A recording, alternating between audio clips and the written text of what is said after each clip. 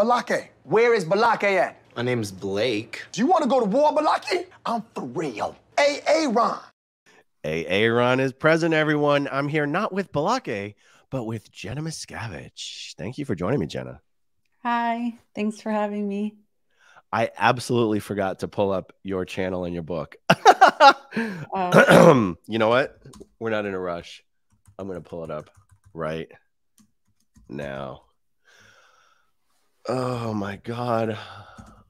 You know, dead air makes me so nervous. Have you heard me say that before? What makes you so nervous? Dead air, silence. Oh, yes, me too. It makes me so freaking anxious. Okay, so let's see. Oh, yeah. So I'm going to ask everybody who's watching on my channel to perhaps open another browser window and open up. We're live streaming to Jenna's channel as well. I told Jenna, I think we can get 4,000 hours of watch time on her channel today, depending on how many people are watching. Because that is the threshold for monetization on YouTube.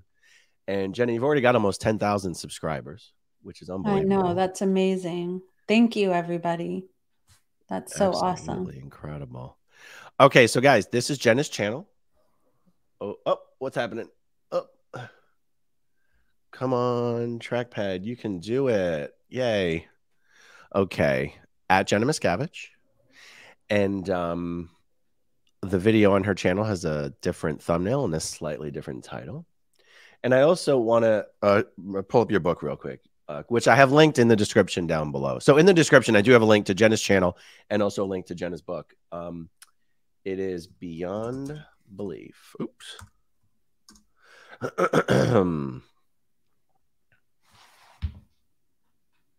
There it is. 2013. So this was 10 years ago. Mm-hmm.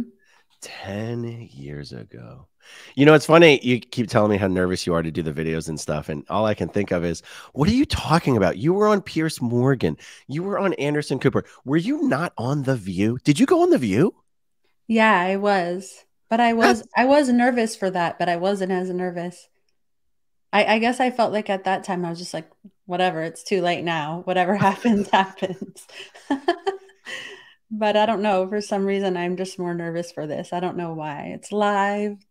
There's like 10,000 subscribers. I don't know. Was The View live? Yeah, actually it was. It was in front of people, but that's right. I don't know. I don't know why. It was very short as well. Was it really? To me, the idea of being on a program like that with a live panel where everyone's kind of trying to make a name for themselves and score points or whatever, and a live audience and cameras and lights, I feel like I would just freeze up. Was it hard doing that stuff? No, that wasn't hard. I feel more nervous about this because they didn't really know necessarily what they were talking about, you know?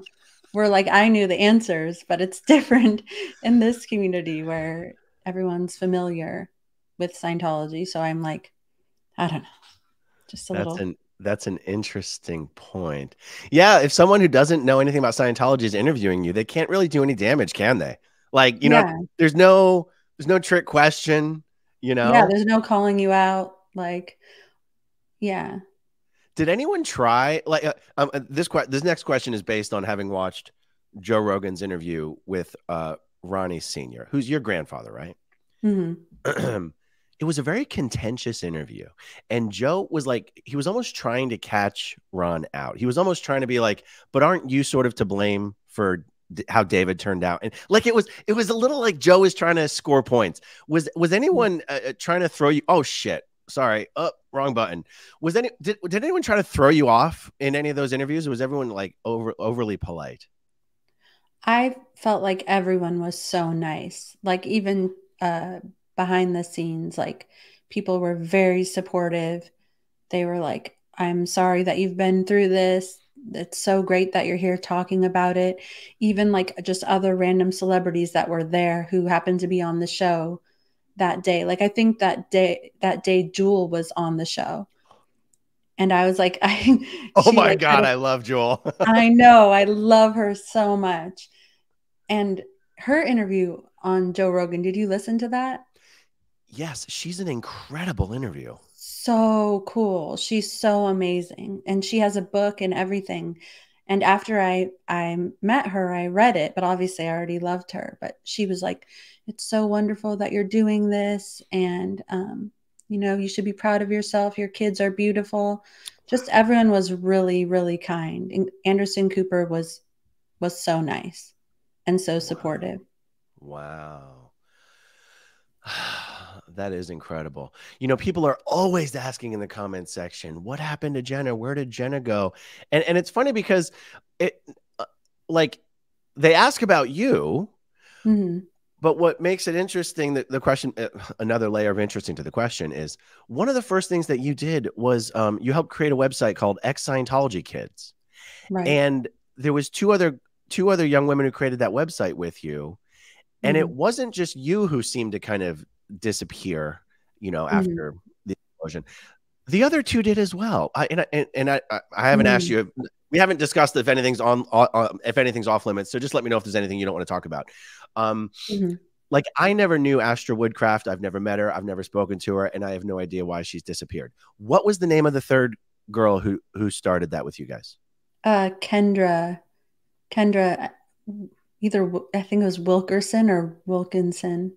So she as well. I've never met her. I don't know her. I've never spoken to her. But of course I know you. And I always thought it was weird that all three of you sort of seem to drop off, you know, the face of the earth for Scientology purposes, you know? Yeah. And I was told at one point that the reason you had gone quiet is you had some contract with Lifetime for some sort of Lifetime what do they call it? Lifetime original series or some shit like that. And I never wanted to pry into any of your shit. Like I've never contacted you over the years being like, hey, Jenna, what's going on? Because it just seems like such a rude thing. Like, it's not my fucking business. It's your business. But what happened? Why was it seemed like you disappeared? I don't want to say like there wasn't anything specific that happened. But I did have they were making a Lifetime movie at one point, but that didn't wind up happening. But it didn't like prevent me like contractually from speaking. I was going through a lot of things in my personal life, and I wasn't like, oh, I need to stop speaking out or anything like that. But I just think that it was because I was going through a lot of things in my personal life. And I have been going through a lot of things in my personal life over the last few years, including divorce, that have sort of made me question everything that I believe to be true about myself, like that I am strong, I've learned my lesson, I would never be controlled again, I escaped, but I feel like as it turns out, like, I don't know, I've just realized that these things aren't necessarily true. And that in reality, because of the way that I was brought up in Scientology, I was actually extremely susceptible to being manipulated and gaslit and controlled. And without even realizing it, because that's how I was brought up, being treated. And I feel like during this time period when I wasn't really speaking out, it was kind of because I believed that the only thing that was valuable or important about me was that I was a mother to my kids, and that my only value was through raising them.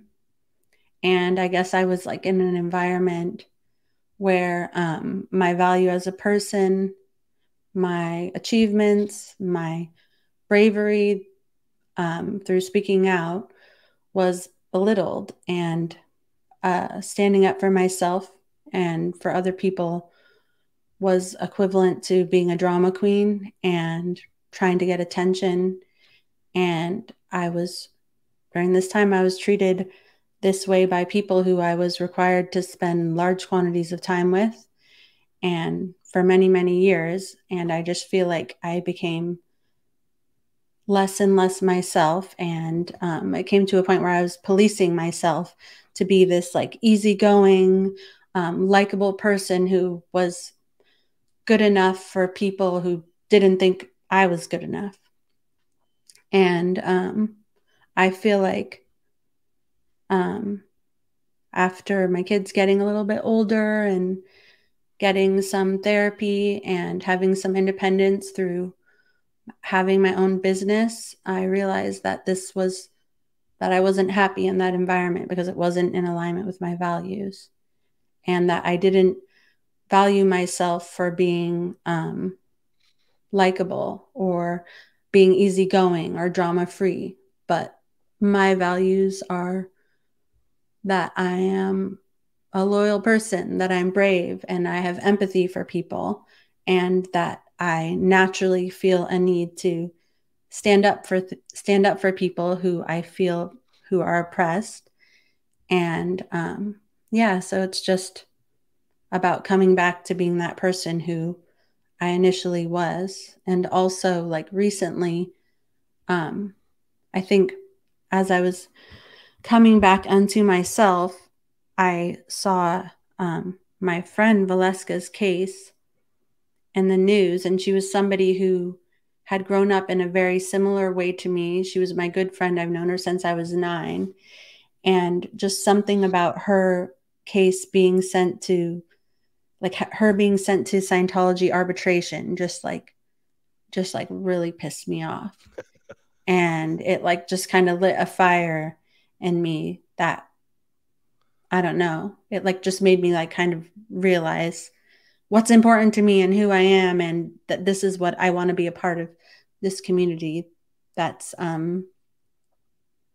yeah, that helps people who have been brave enough to speak out and who have grown up in Scientology to feel heard and to be cared for. And you know, it's not all over once you leave. It's actually, life can be quite difficult afterwards. So anything that I can do to help make that easier for people who are going through the same thing as me, I don't know. I feel like that's back to top of my mind now. Wow. So you mean like the struggle isn't over when you leave? I mean, just because you've left doesn't mean there's nothing more that needs to be done. Is that what you mean? Yes, like it's not like you're instantly free and everything you've been living through for years, that the pain of it goes away. I mean, usually you're dealing with being ostracized from everyone who you ever knew your entire life. So on top of that, like in my case, family members are very much against me speaking out about Scientology. And that's so hard. Like it's so hard to get out in the first place. And then to feel like you're wrong or bad for speaking out about it. It's like the worst thing that can possibly happen when someone's leaving a cult, you know? And, you know, in many cases, people leave, they don't have an education. Like, I don't have a high school diploma, don't have a GED, never went to college. And you lose your connections that you had, you know, in this little Scientology environment, have no connections. So it actually takes a lot of work to get your life together and get going, not to mention other things like parenting. What examples are you going off of? You know, nobody teaches you how to be a parent. You got to figure it out yourself. Was that, I'm curious because I only have the male perspective on that and I'm raising, 3 girls. It's true. When you're trying to be a parent, what do you have to model yourself after other than your own experience? And then I've always felt like as long as I'm trying to do better than was done to me, I'm at least going in the right direction. But you as a mother, how did you model that? How did you approach that? Yeah, that's such a good question. I mean, I think that it caused me a lot of anxiety because I was like so like paranoid about like repeating a cycle that I like held myself to like such a high standard. I was like, but I think that I actually think in many ways it did give me an opportunity to be a little bit better of a parent than maybe I would have been otherwise, because I knew how it felt on the other side if, you know, you were belittled or ignored or whatever. So I guess I knew what to watch out for. But yeah, it's hard. And it's also weirdly healing because for some reason, giving what you didn't have to these little people, I don't know, like it felt like I was like giving it to myself, you know? Or I don't know, for some reason it felt like comforting to be able to give that even though I didn't have it. But also in many ways it was very like when something happens to you, you can be like, oh, I was fine, I'm fine. But like when you look at how old, like when your kids are the same age that you were and certain things happened, it's hard not to be like, oh, that was fucked up. That is really messed up. And it gives you another perspective on that as well. Yeah. And your experience and other people who were born and raised at the Int Ranch. Were you actually born at Int? I mean, I don't want to segue too quickly into That's okay. For most of your childhood though, you were up at the Int Ranch. It's this area separate from the international base where they kept the kids of the SEAL members who worked at the Int Base. Was that most of your childhood experience, being separated from your parents? Did you see them every day, once a day? Right. Yeah. So like my parents rejoined the Sea Org when I was right before I was 2. And so we were actually in LA from when I was 2 till I was 6. And my dad worked at Incom at PAC. Okay. I didn't know if you wanted to explain that. It's okay. It's okay. Okay, cool. And then at first there was like family time where we could, like, I think it was like after 4 o'clock, we could like see our parents for a few hours. But then like by the time I was 4, like that was canceled. And my mom would be actually gone for like 6 months at a time because she was at the Freewinds. She was like responsible for the renovation. So she was away and my dad had gone up to the Int Base. So like by the time I was 4, I was seeing them like once a week. And then I went to the ranch when I was 6, and then I was there until I was 12. So when I met you, when you came to Flag in like 93, yeah. Did you come to Flag right from the ranch, or were you ever actually at Gold or at Int? I was never at Gold or Int, but I was often there on the base, either taking a course or a lot of times the kids would be used to work in the galley. And so like I would I've never heard anyone say that before. I didn't know that. They would bring the cadettes over to work in the damn galley. Yeah. That was fun work for us because the alternative was like digging ditches and hauling rocks. I'd much rather work in the bakery and make cookies than be at the ranch. It's true. I mean, kids like being put to work. I mean, that's just truth, right? Well, it was just easier than the work at the ranch. Yeah. And then actually like before the golden age of tech, we helped to make all the e-meters, the quantum e-meters. So we were like part of that whole assembly line. The kids were making the e-meters. Yeah. No wonder everyone was rock slamming on those things.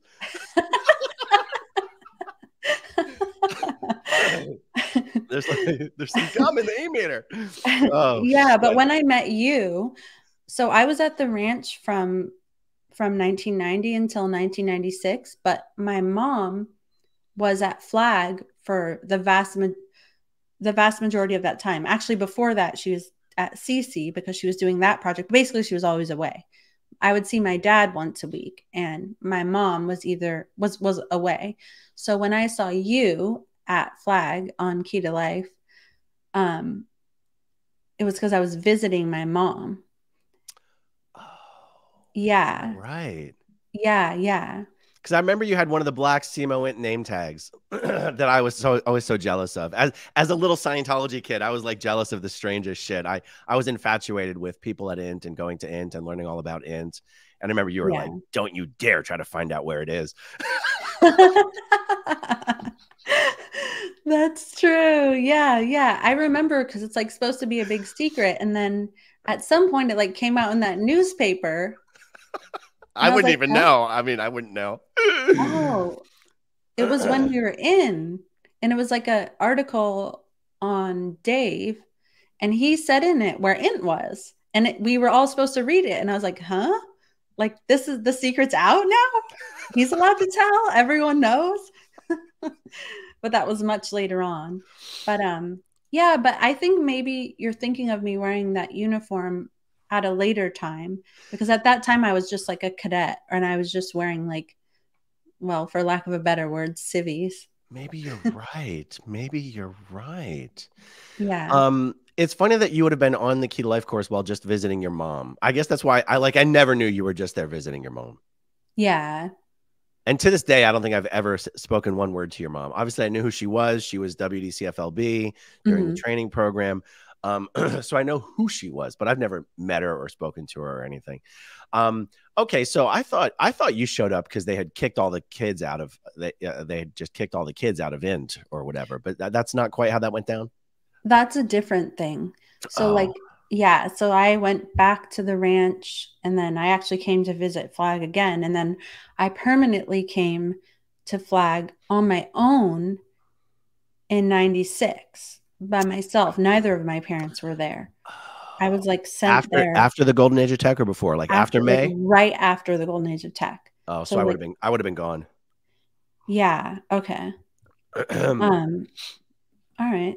Yeah. So that's interesting. But you remember, and I didn't mean to get you sidetracked into this stuff that probably no, that's okay. It's not sidetracked.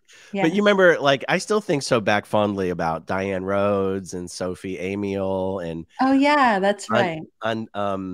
Andres Gutierrez was the little folder page who for some reason was on Key to Life at that time. And Sherry Cepolina was a word clear. She's still in the Sea Org, but I remember her. And Nikki Erickson and Tony Torito and Mary Pesh and Adriana Squacco and Gayla Aguirre. I mean, for me as a kid or whatever, those were still good times. Those were still good times in Scientology.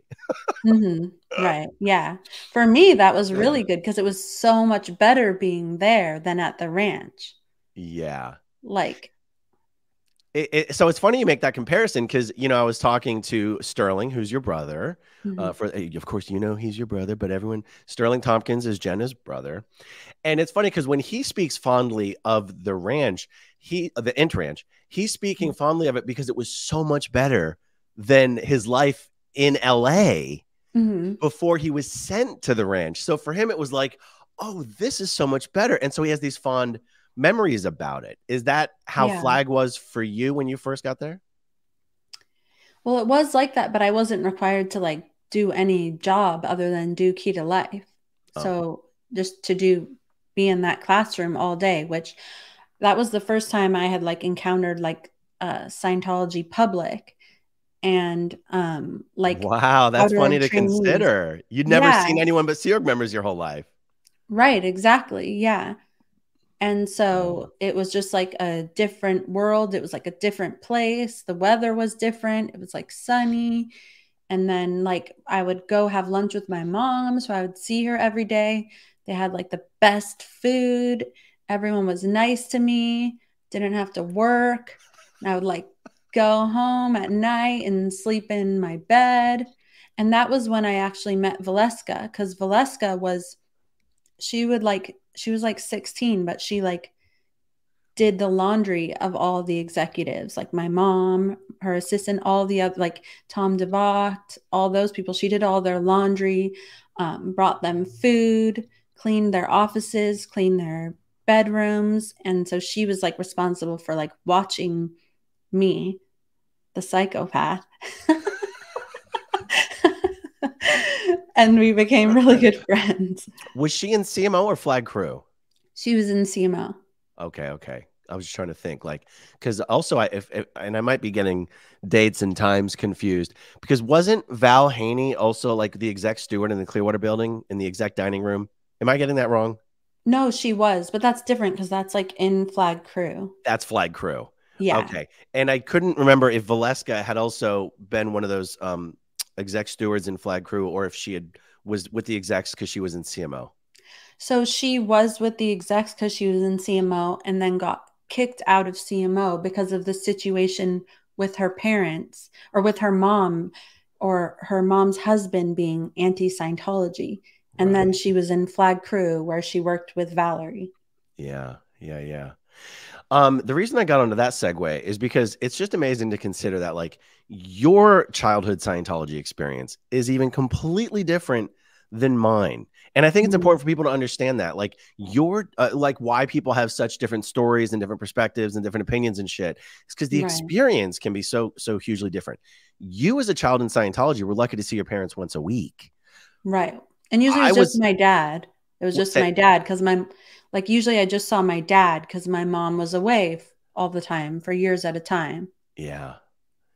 That like it's very hard for me to imagine what that would be like, you know? Yeah. And how I almost don't know what the right words are. I want to say like dehumanizing, but it's not the right word. Like to just think that these kids are basically just treated like cattle. Like it's not even important to the organization that they feel loved and seen by their parents. Like they're just there as like, we'll put up with them until they're old enough to work kind of bullshit. And it's so, I mean, now that you have kids of your own, I have kids of my own, it's unfathomable to me. Yeah. That anyone would be okay with that, you know? Absolutely. Yeah. And I think like, for me, that's all I've experienced. But like, I've also experienced being a mom. So, you know, I guess you hear of how other people's lives are, but unless you experience, I think it's easy for someone like Sterling to say, oh, the ranch was so great. You know, it was better than LA, but we still did not live with our parents. We only saw our parents once a week. Sterling was actually at the ranch for like maybe a year or maybe 2 years. So he was there and then he went to the Int Base to work there after. So when I first came to the ranch, it was like wild and free for the first few months. It was like,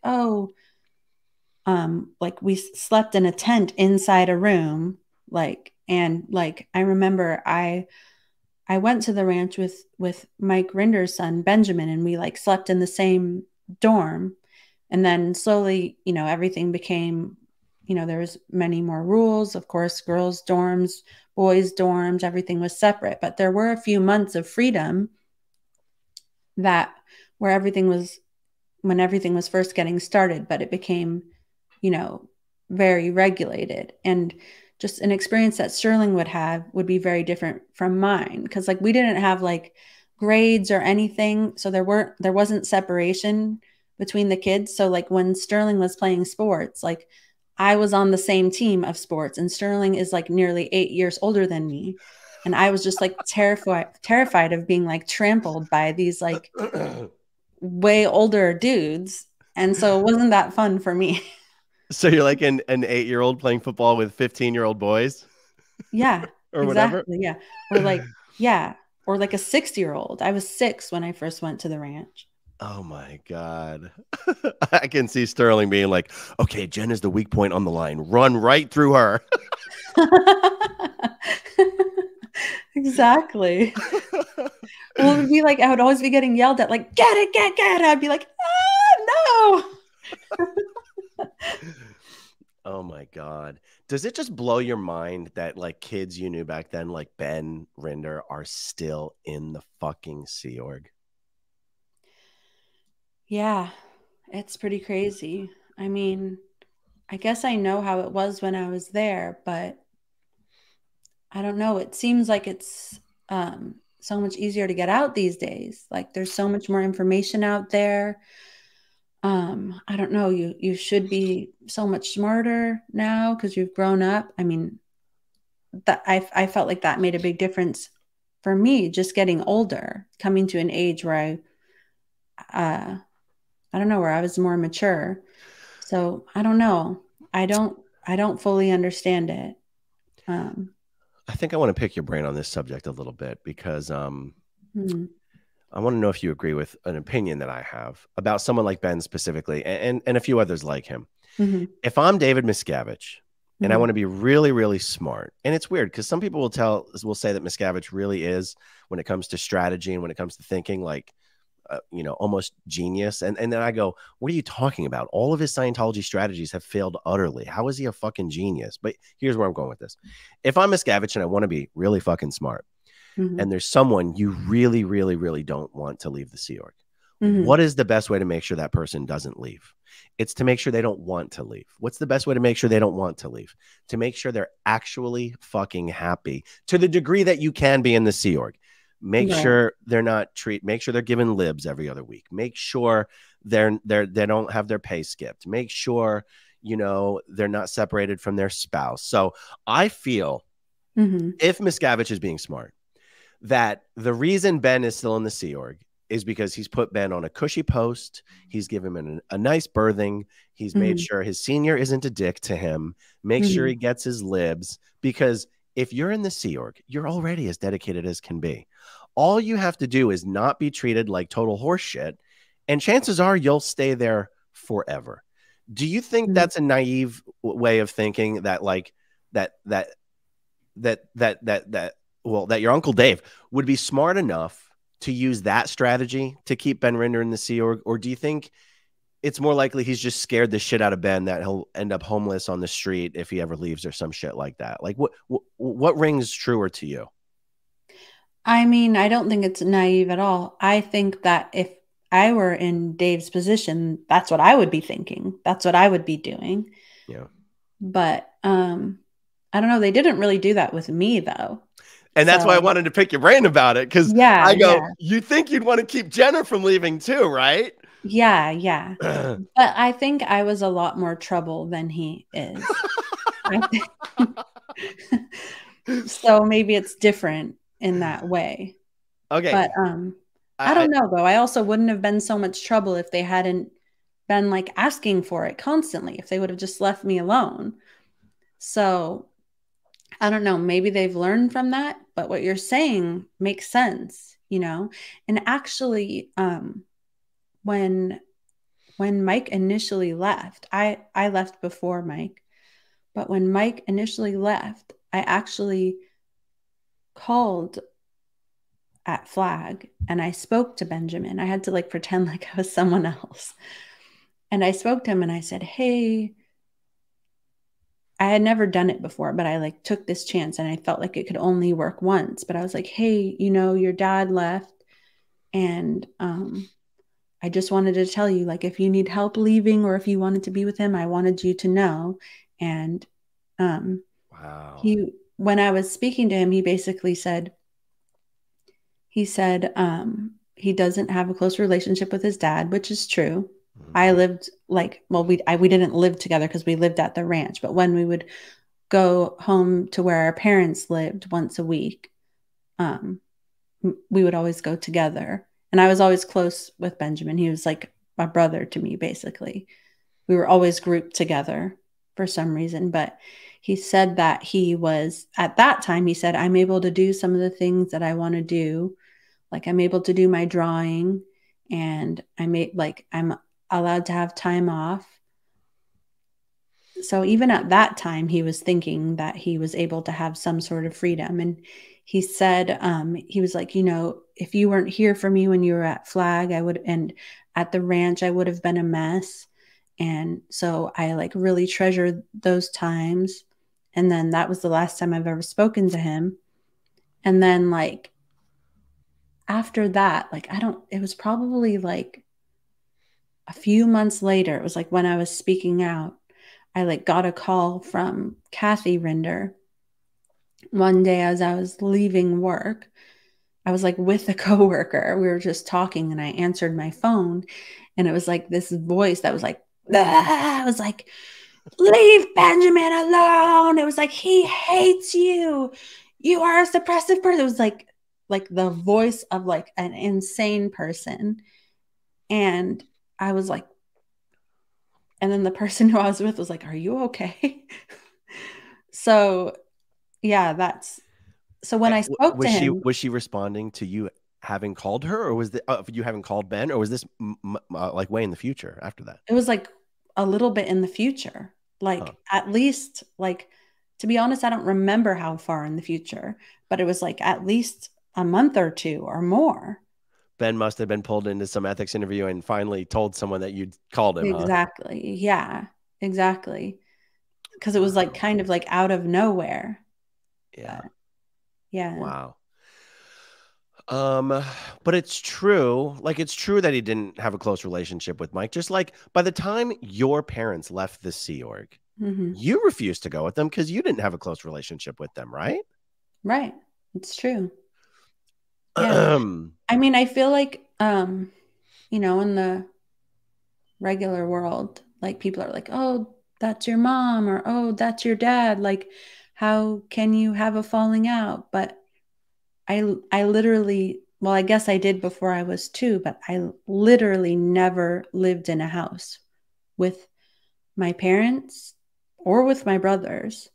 And it wasn't like if something like I couldn't even like maybe if my mom called once during the week, I could talk to her in an office with other adults there. We sent like weekly reports to our parents, which was a form that we filled out that was checked by adults. And every letter that we got was opened. So it wasn't like, it was never like your parents were somebody who you could go to if you were having trouble, or somebody who would protect you if something bad was happening. Wow. That just wasn't a thing. They weren't the people who fed you. They weren't the people who were there when you were sick. Those were other cadets, really. I've never heard anyone mention the weekly report. You'd send, was this a weekly report specifically that cadets were to send to their parents? Yeah. And was it like, here's how productive I was this week? Or was it like your weekly, was it specifically supposed to be like production oriented, or was it supposed to be personal communication? It was a form, but it was like, I had fun doing this. I worked on this projects this week. Like you could write, you could fill it out as you wanted, but it was like, there was a space for, I accomplished this in my studies. I accomplished this on my job. I accomplished this on the decks or whatever. And like you could write, I love you and I hope we do this when I see you. But in reality, like the amount of time we saw them on the weekend, like if we would go to their birthing, my dad would get home at like midnight and he would wake up at like say 9 o'clock. By 11 o'clock, we already had to be driving back to the ranch. So it wasn't a weekend together. And it wasn't like a whole day once a week. It was like a couple of hours. Wow. Although I will say that my dad did come visit me every Friday morning at the ranch because it was on Friday. So I guess like he was doing like the stats, the international, I don't know what they were doing. Like, cause you know how the week ends on Thursday at 2? Yeah. So like he was doing like some statistical evolution overnight for the international statistics. So he was allowed to sleep in that day and on Friday until like noon. And then, so he would come visit me at the ranch. He would be there for like 30 minutes, but no one else's parents did. Wow. It's funny if someone were to say, oh, as Miscavige's, you probably had more freedoms and whatever's, I'd probably go, yeah, that makes sense. But if someone also said, oh, as Miscavige's, you were held to a much higher standard and things were much more difficult, I'd go, yeah, that makes sense. Which one of those was more true in your experience? I do think that people were nicer to me initially because of my name. Like people were, I don't know, maybe would be kinder to me at first, or like when all of the outer trainees were at Flag, like I was like always just so excited to meet everybody. And like they would tell me about their different countries they were from. I don't know if they were like that to everybody. I mean, I thought that they were nice to everybody, or even at the Int Base, like when I would like walk through the dining room, people would be like, hi, Jenna. But like other people would be like, oh, they're just like kissing your butt. But I would be like, but it's Stephanie. I love her. And I would like go talk to her. So I don't know. Maybe I guess maybe everyone didn't have that.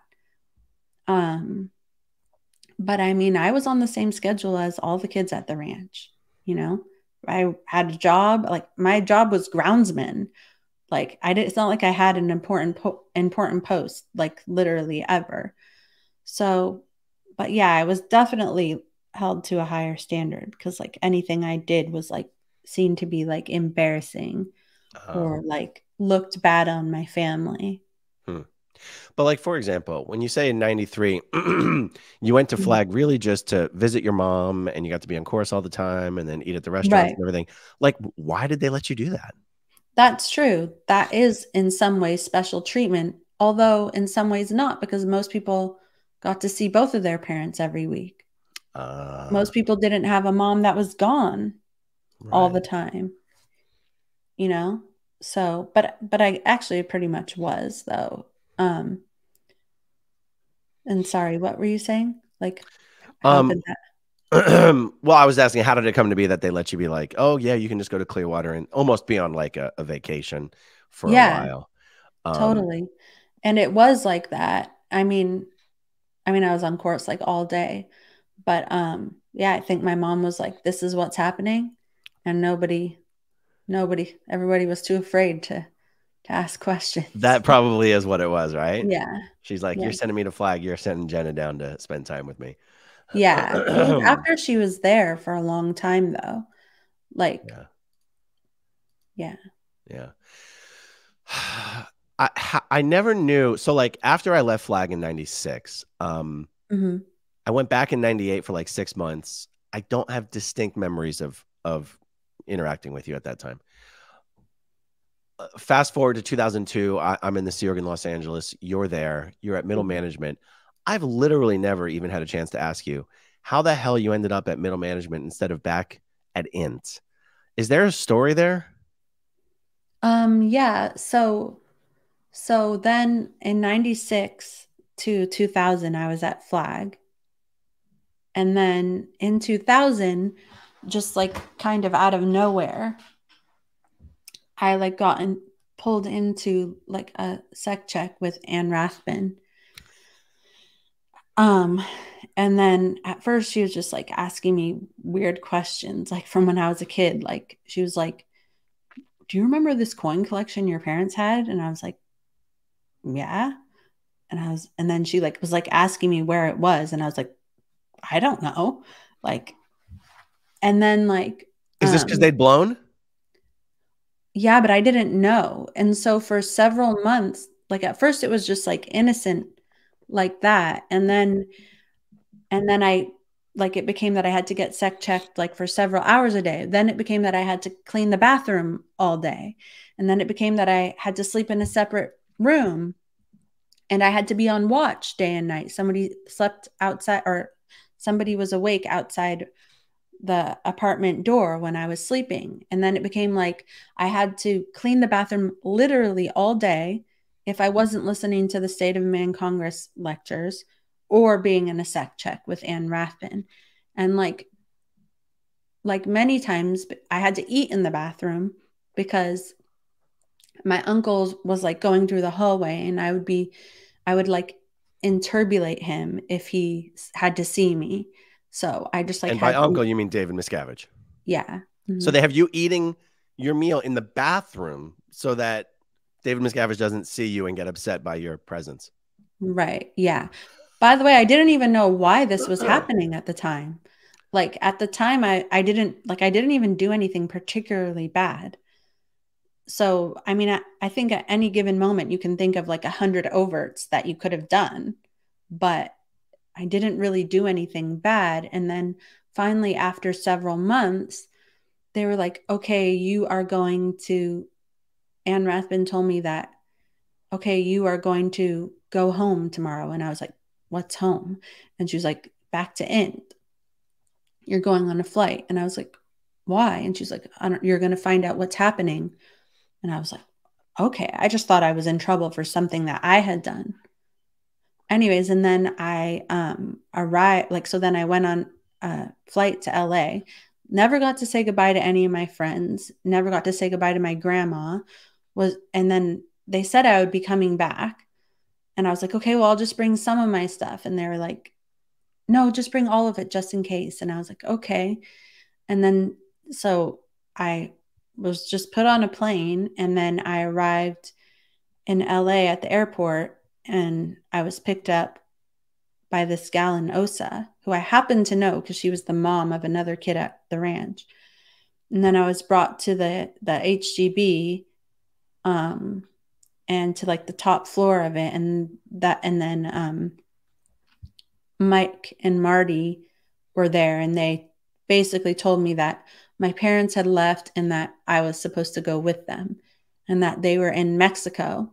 They were in Cabo San Lucas, and I was supposed to go like be with them. Both of your parents left the Sea Org, and without you knowing it and having left you behind in Clearwater. Yeah, well, it's my understanding that they were told that I was going to be going with them. Okay. Yeah. But by the time they left, got on a plane, went to Mexico, you were still in Scientology's custody and had no idea they had left. Right. Yeah, I didn't know so until fucking bonkers. Yeah, I didn't know until I was like in that room and they told me, and I was like, okay, that's why all this has been happening. That's why I was asked these random questions, and yeah, and that's why I had been getting sec checked. FPRD sec checked by Anne Rathbun. At what age would you have been at this time? I was 16. Oh my God. I mean, oh my God. I mean, I know a lot of people don't fully understand the context of this, but it's like, you know, for those of you watching who may not fully understand the framing of all this, like, so Jen is being subjected to these procedures that are highly punitive, like getting a sec check, a security check. That's the interrogation style of auditing. Doing it FPRD style is particularly more cumbersome and onerous style of sec checking. Being put on messed work, like physical labor, cleaning bathrooms and shit. That's what you do when you're in trouble. So this whole time, you think you're in trouble. You've done something wrong. I would be so fucking furious if I found out I'd been subjected to all this just because my parents left and nobody bothered to tell me. I'd be fucking furious. Yeah. I think that I was like just like scared that I was going to have to leave everybody that I had ever known. Like all of my friends at Flag, that I would never see them again. And at that point, my parents were people who I hadn't seen for the last 4 years. I'd seen them maybe, like I had seen my mom once in the last 4 years. Wow. And I'd seen my dad, like I maybe saw my mom for like half an hour once in those 4 years. So from when I was 12 till I was 16. Wow. I didn't see her, and I wasn't allowed to call her. And every letter I got from her was handed to me by Anne Rathbun and was then taken back. Like, so I couldn't, like, I had to read it in front of her. And it was then, like eyes only. Yes, because it talked about the Int Base, or it had photos of what she was doing. It was out security. Wow. And so I couldn't like even like read it later by myself at night. And I saw my dad like just a couple times in those years. And even before that, it was like I'd just seen them once a week since I was 4.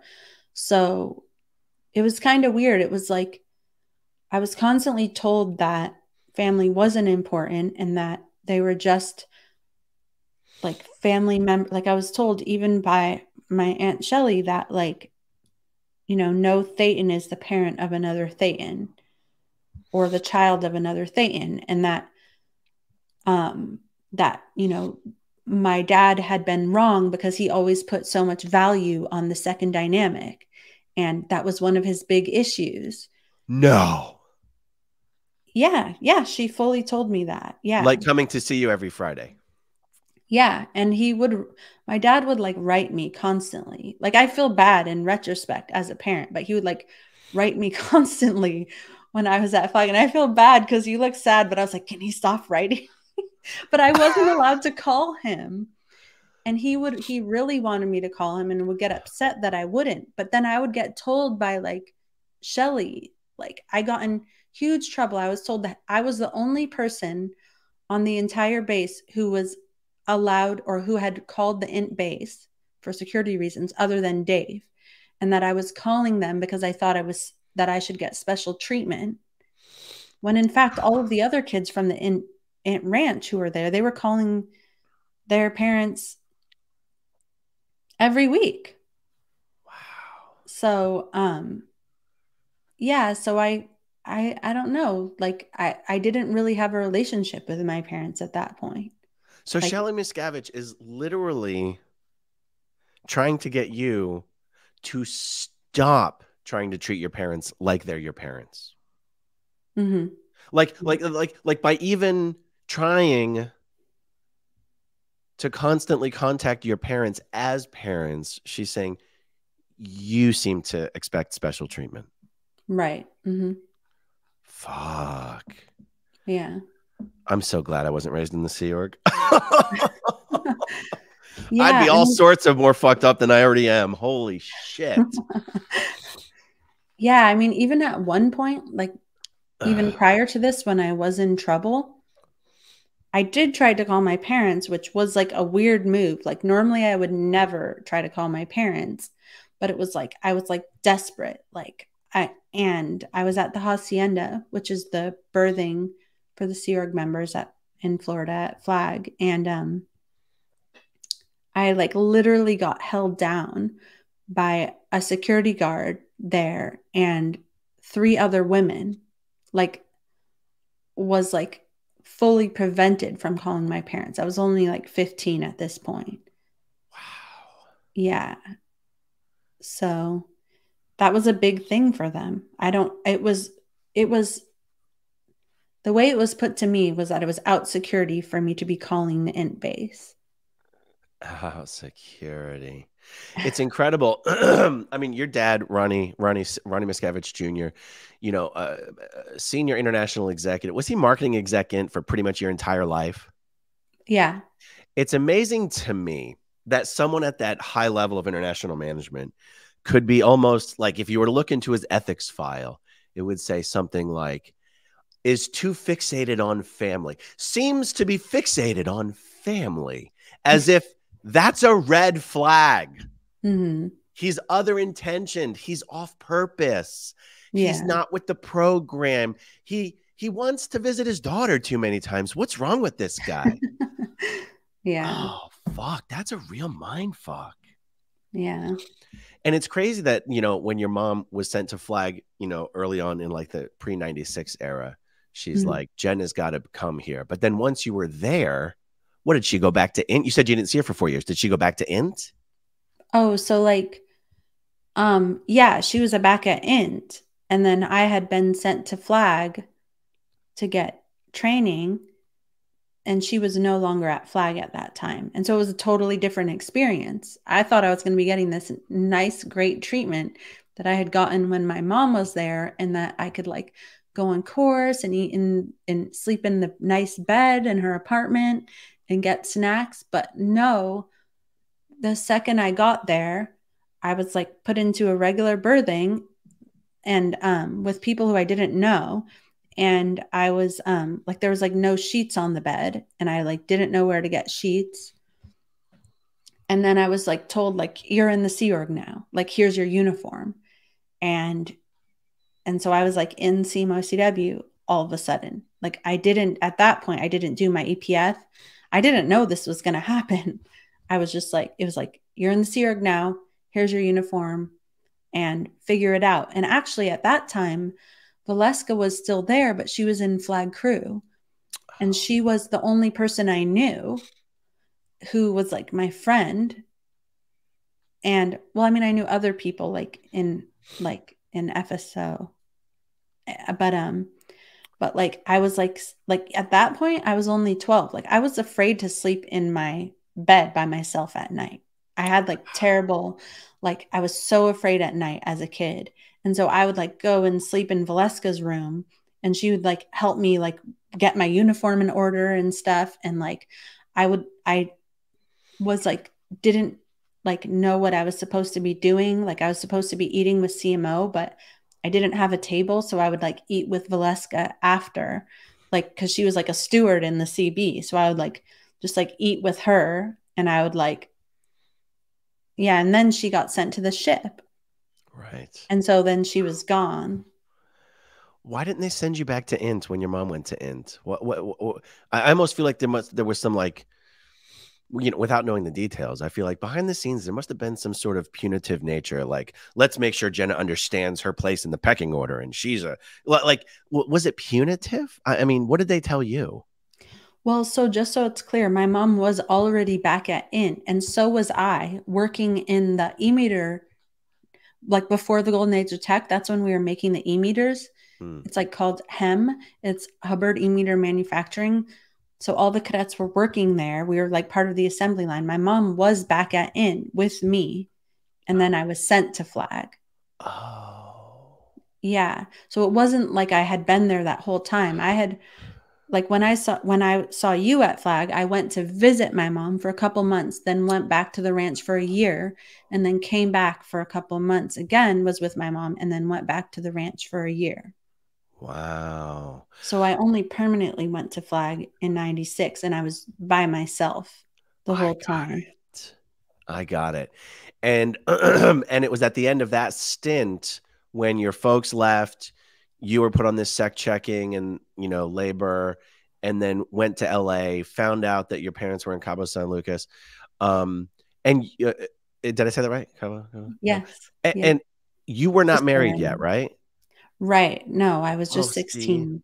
See, I didn't, I in my mind, I never knew how all, you know, the timeline of it and how everything fit together. I thought that your parents were like expecting you to like leave the Sea Org and your husband to leave with them. And you'd be like, why the fuck would I do that? That's so stupid.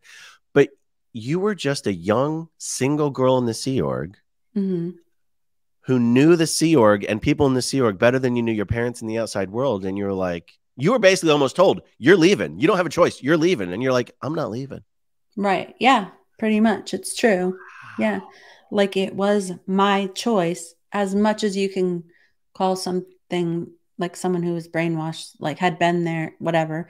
And also it was like, you know, like everything we'd been told about outside schools were that like, they like put you on psych drugs. And I was actually like behind in school because we were only allowed to do school one day a week at Flag.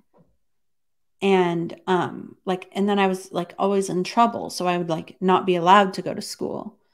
And because of the time that I had spent at Flag when I saw you, like that was time away from school.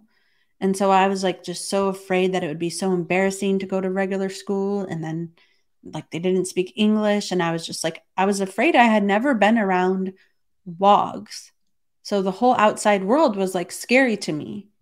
It's like a whole other thing.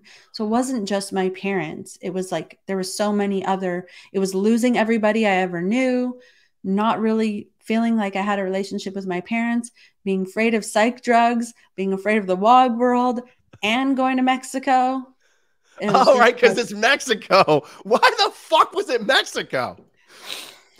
Probably because they just wanted the Miscaviges as far away from, you know, Scientology as possible, right? Right, exactly. Yeah, out of the country. And like how my dad explains it is that like they could have given him a ticket to anywhere and he would have been like, let's go. I'm great. I'll go there now. Totally. It'd be like, Russia? Yes, sir. Yeah, exactly. That's right. Because if you left the Sea Org at that time, you'd be in fucking high school. Right. Yeah. Wow. Exactly. Wow. Why did they keep you at middle management instead of sending you back to Flag or sending you to Int? I think that it was because like I was like technically, I guess, PTS. Like, so having me at Flag would like endanger Flag. Probably like it was like the whole thing was like Lisa McPherson was at Flag and she was PTS. And so she created this whole trouble by dying, I guess. She created trouble by dying. Like, and so it was like that base was too important for like me to be there, I guess. I can't tell you how funny that is to me to consider that some genius was like, yeah, it's too sensitive for her to be at Flag, but you know where she should be? Middle management, which is technically senior to Flag. Right. I mean, yeah. Technically, right? Except yes. David Miscavige treats Flag like it's his little baby, and that's not true for middle management, right? Right. Yeah. Yeah, exactly. So I was like, when I was there at FLO or middle management, I was like, I was with the RTC reps. I was with two RTC reps all day for like going on 6 months. I would eat with them. I slept in a room by myself, and I would go to the office there, and I would have to do the PTSSP course in a room by myself. And then all of the drills I would have to do with Tracy Danilovich, Tracy Oh, Orchu. wow. I remember Dick Orchu from Flag. I know.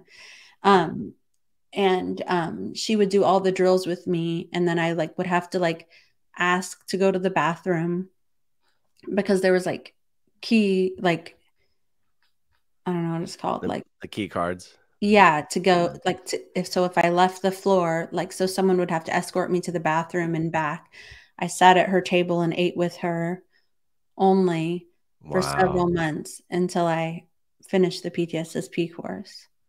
Did you feel like they sort of were giving you props, like they had respect for you for choosing to stay, or were they like, ah, fuck, now we got to deal with her? I do think that it was probably like a little bit of both, but I do think that they were like I do remember that it says it in my book, but like at the time, Mike was like, wow, you are such a dedicated Sea Org member. And I was like, wow, I am. So, by the way, who was the other RTC rep that you spent so much time with? It was Elsie Tucker or Elsie Ben Rhyme. Elsie Tucker and Melanie Peeler were two of my favorites. Oh, okay. Okay. But Yeah. mostly because I got tight with Elsie's husband, William, who was always in gold and seemed like a very weird match for her. Right. Yeah. But somehow I got tight with William. Oh, because he was on the Dianetics running team. And Melanie Peeler is just someone I always found so likable. Even as an RTC rep, she was always so like, I don't know. Yeah. Yeah. So, I guess she so was adorable.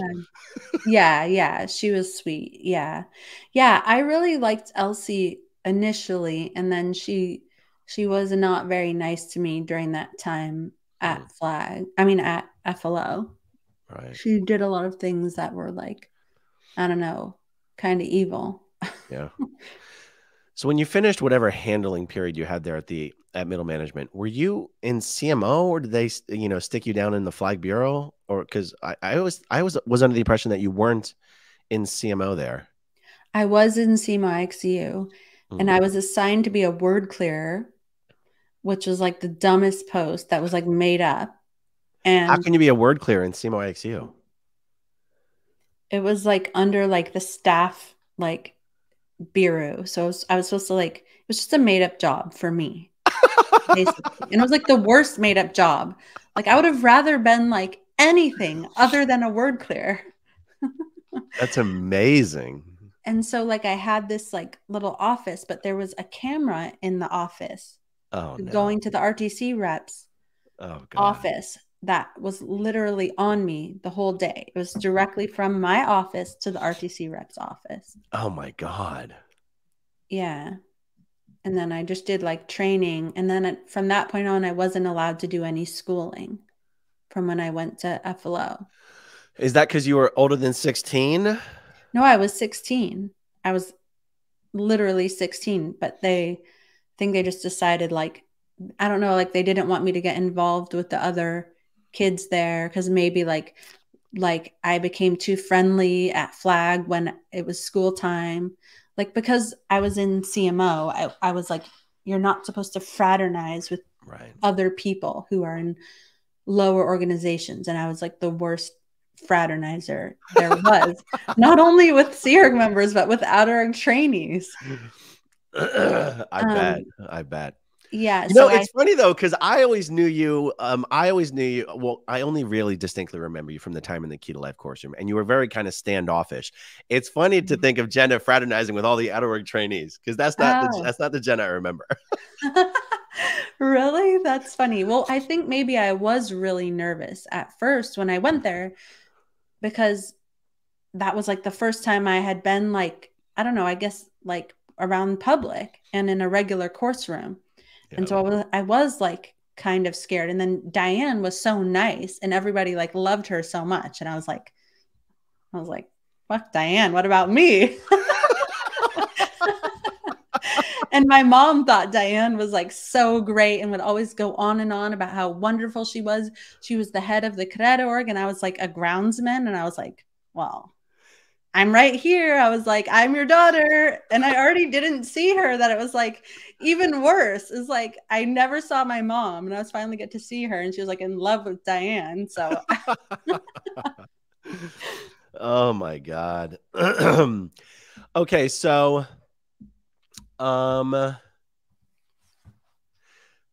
okay, so you're in CMO and all that kind of stuff. What for you? Like, you'd already decided to stay after your parents left, right? mm-hmm. What is there one thing, or was it a number of things that something clicked for you that you're like, yeah, I don't want to be here anymore?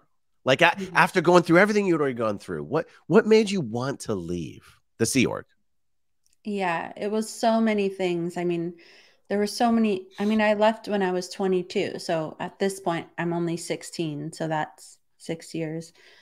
But you know, in that time I met Dallas. We like went out 2D. We got in trouble. But by that time I had already been like taken away from everybody who I knew at Flag. And I like was not going to accept this shit again. Like I was like turned fully psycho at this point. Like I was like, no. And I was like the worst possible Sea Org member there could be. I had already done the PTSSP course, like been under watch, like 25th time, had a million sec checks by everyone in RTC. And I was like, this is not happening to me again, ever. But they always had a way to get to you. And their way to get to me at that time was through Dallas, who had not been through all of that. And so he, you know, would be a good little Sea Org member and tell everything that we did. And it was hard because I loved him so much, but I had no way of protecting myself in that situation, you know? So just many years of this, we weren't allowed to get married because somebody in his family was like, had looked at some online website about Scientology. Anyways, I don't even know which part of the story to tell next, but just finally we got married, and then we were like sent on a mission to Australia in 2004. We were in Canberra for a year. It was like an ideal org mission. We were supposed to like help that org find a new building and raise all the money, even though there was like 5 staff members. There has to be some reason they sent you guys off to Australia. I mean, I think that it was like just to get me away, because like between everything that had happened with me and Dallas, with us going out 2D, I was like this like kind of rebellious person who like would like, I don't know, like I kind of wouldn't take very much shit from anybody. I don't know how I lasted in the Sea Org for that long, but to be honest, I think it was to be with Dallas. And so I think they just like wanted to send me away. And, you know, because there was all sorts of things happening at the base at that time. Like people would like, so people would go home to go to sleep at midnight. But in reality, we would just stay up all night, like for several nights in a row. Like I worked in the landlord office, and Dallas worked in DSEM, and it was like, we were just required to work all night for many nights in a row. And I would always be like, well, no, I'm not going to just stay up all night every night. If there's something we need to get done, then we'll do it. And there would just be people marching around like, you need to turn off your music. You're not allowed to have snacks in your drawers. And I was like, just like rebellious. Like I'd be like, no, that seems like a bullshit rule. Show me the policy where you can't have music on. And they'd be like, whoa. And then I'd be like, great, everybody turn their music on. And then nobody would, of course. So I just always just looked like an asshole. But like, so we got sent to Canberra, and we were there for like a year. And that was kind of like the first time that I was like around like kind of wogs all the time. Like we had to deal with these real estate agents. We had like an apartment. There was this other girl that was there with us. And I don't know, it was like the first time that I had been away for an entire year. And we made friends with a lot of the public there. And you know, there was like an OT committee and some people were on it. We became really good friends with them. And it was just nice to be around people in a totally different environment. And so we were there for a year and then we went back. And then when we went back, it was like this huge difference in how things had been like. And we were like back in hell kind of. So I can only imagine. I mean, comparatively speaking, being in Canberra must have been goddamn paradise. yeah, it was. Yeah, exactly. I mean, we would like ride our bikes to the org and to the apartment and like we could eat food and like when we were hungry. There were beds, Yeah. blankets, food, shelter. Yeah, and we weren't getting like yelled at and insulted all day, literally, or getting like weekly meter checks or doing like 2.5 hours of study, getting study meter checks, getting all the things, you know. I forgot about the fucking meter checks, man. I know. There's so many little details that are like everything, but you sound crazy if you bring them all up, but there's so many of them that they lead to this like crazy controlled environment. But sometimes like if you just focus on one, then it sounds like you're making a big deal about nothing, but there's so many of them. Yeah. When you went to Australia, did it create this sort of did it start make you wondering, why is everything such hell at the Sea Org base compared to here, where people are actually getting things done? I mean, Scientologically speaking, orgs is where stuff actually gets done. Does anything get done at middle management? I don't know. But at least at orgs, you're like delivering Scientology to people. Right. Were you ever like, why is life better here than in the Sea Org base, where everyone's supposed to be so sane and OT and on purpose and in ethics?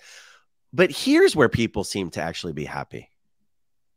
Right. Yeah. I mean, I didn't fully think that all the way through at the time. Now that I'm thinking about it, we actually did like have some access to the internet though. And actually we were able to call my parents who had left. So I was actually in touch with them during that time. Wow. And they had told me to go to the Operation Clambake site. They did? Yeah, but they were like trying to be very like, they would only say like they were very nice. Like it's very precarious when you're talking to someone in a cult, you know. Like you can't like go full out against it because then you'll just trigger a defense mechanism. So it's like this balance of like being a safe person, but also like planting little seeds. Wow. And I think they did that really well. So they like, I know it's not a question for you, really. It's more a question for your parents, but I would love to know how quickly they traveled that path from just leaving the Sea Org, but kind of maybe planning on being, you know, actually, I wonder what your parents' state of mind was when they left the Sea Org. Were they like, we're still going to be Scientologists? Or were they like, no, we're done. well, I think, I don't know like for sure, but I think that they had to do like some kind of A to E. I know this for sure. But I don't know the direct answer to your question, but I think they had to do some sort of A to E in order to have any future hope of talking to me again. Oh, so they were one of these unofficially declared people. Right. Yeah. Or secretly declared people. Yes. I mean, I remember asking Marty when they were leaving, and I was like, yeah, but this basically means they're an SP, right? Because he had said it's not declared. You can do courses in Scientology. I was like, yeah, but this means that they're basically declared an SP. And he was like, basically. Right. Wow. So they had to do like some like unofficial like version of A to E. And because by this point they had moved back into the States. They had moved to Virginia. Right. So they had to do some unofficial version of that to even be able to like to talk to me. Did they have to get permission to move back to the, did they have to ask for permission to move back to the States, or were they eventually like, fuck you guys, we're going to do what we want? I think that it was the second one.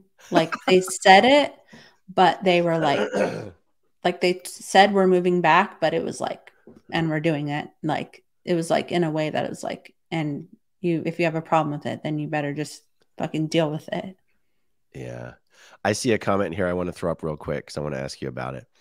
Anne Rathbun is evil. I don't know that I ever dealt directly with Anne Rathbun. I remember at Flag, I think the head RTC rep was Sue Wilhere. Yeah. I knew her as Sue Wilhere. There was a Gentry. There was a Mr. Gentry. So that's all the same person. It's Sue Wilhere is Sue Gentry. She was married to some dude on the ship. Pichet. Oh, really? Who was the hot blonde Swedish girl or whatever? Oh, Ricky Jensen. Oh, yeah. And then, of course, there was Alain Baram and whatnot. So, but someone like an Anne Rathbun, her name pops up in so many fucking stories. Is she one of these people that you think is one of the evil kingpins of Scientology? Or is she someone who does she have a real human side to her? Like, I don't have much frame of reference for her at all. Yeah. I don't know. I wouldn't say, I don't like, as far as like strategizing about all of Scientology, I would say no, but she's somebody who handles people who are important, who is like, has the ability to like tear someone apart piece by piece until they forget who they are and they're a shell of themselves. And I've seen her do that to many people. Definitely tried to do it to me. Probably doing it to Shelly right now. And I do think that she's evil. I mean, wow. I am more even likely to think that she's evil than my uncle. I'm not saying that that's true. I'm just saying like she just seems to like enjoy it. I probably shouldn't have said that, but anyways, I mean, who knows? It's hard to imagine being really, really good at something. Like when I say one of the names you hear all the time, it's like Greg Wilhere. The guy's been there for like 40 or 50 fucking years, right? Mm-hmm. And, you know, I've heard stories on how he really is incredibly incompetent and bungling and all this kind of stuff. But it's like to exist at that high level underneath Miscavige for so long, you couldn't possibly hate your job. Like eventually you have to think someone like an Anne Rathbun or a Greg Wilhere. They must take some sort of pleasure from their job or they would never last for that long is kind of how I think about it. Is that how you think about it? That is how I think about it. Yeah. I don't think that you make it to the top unless you're willing to do a lot of bad things and to throw a lot of people under the bus. I don't see like, I mean, I could have moved to the top in that way, but that wasn't. And by the way, I'm not saying that I've never done anything bad when I was there, because I definitely have. But doing that consistently to climb and climb and climb, I don't really see how else you could get to the top, you know? Yeah. What about Tracye Danilovich? She's a fascinating one. I've never met her. I don't know her. The only reason I even know who she is because when I was training at Flag in '96, Dicko was on the out-of-org training program, Dick Orchu. Right. I remember. And John Danilovich was the senior intern, Sub. And it felt so weird that Dicko's daughter was marrying Mr. D's son. It felt very incestuous. And that's the only reason I know who Micho Danilovich or Tracye, you know, Orchu Danilovich even is. But apparently Tracye is, you know, the RTC rep for the ILO. Now it's called the ILO. Right. There is no international management. And basically Tracye, there's no like COCMO IXU unless Tracye, no, like Tracye essentially runs Scientology. Like you have Miscavige and by all accounts, Tracye is international management. Oh, I was not aware. Like she runs, like she answers to no one. It's Tracye. She answers to Dave. I mean, could I be wrong about that? Yes. But from all accounts, it seems like that's what it is. What is she like? What was she like to you? Can I frame the question a little bit better? Yeah. Melanie Peeler is someone who, to me, sticks out in my mind as no matter how much authority she really had, no matter, you know, she was an RTC rep. If you were in an elevator with her, whatever, she was just a kind, sweet, nice person who was, it's almost like she was in on the joke. Like, yes, I'm a big deal, but I'm just a cute little person. You know what I mean? Like, at least, and maybe that's just a show that she was good at at putting off, but she always seemed like value. A genuinely sweet human being. Yeah. Was Tracye like that, or is she like a witch? She was not like she wasn't a sweet person, but I don't think that, like, no, she definitely was not sweet. Like, if she was in an elevator with you, she'd be like, but she was like more standoffish and introverted. But when I was with her, and also like I definitely saw her be a terrible bitch, horrible person to many people, and many people swear that she's the devil. In my experience, she was very conflicted, in my opinion. She was very conflicted. And I think she was conflicted in her handling of me. And I honestly, like, yeah, she was, I think that she liked me. Like, I think that she empathized with me and she would tell me stuff. And yeah, but I mean, I do still think that someone who's like that is capable of doing very bad things. But yeah, she wasn't evil, in my opinion, in the same way Anne Rathbun was. What was your experience with your aunt Shelly? I get so many conflicting I've spoken to so many people who have conflicting experiences with her, and that's to be expected, right? Because no one's the same person at all times to everyone. Right. I think you generally hear her described as, no matter what she was at least the kinder, gentler version of Dave. But it's almost like you couldn't help but be like, of course, you're going to be the kinder, gentler version. What are you going to be, the worst version? I mean, I guess maybe Marty Rathbun, maybe that's what Marty was sometimes. His job was to be the worst version, but he's also a man. Like, is Shelly, you know? So what was your experience with Shelly? What are your feelings and thoughts about her? Like, I've had both experiences with Shelly. She's been very mean to me and very kind to me.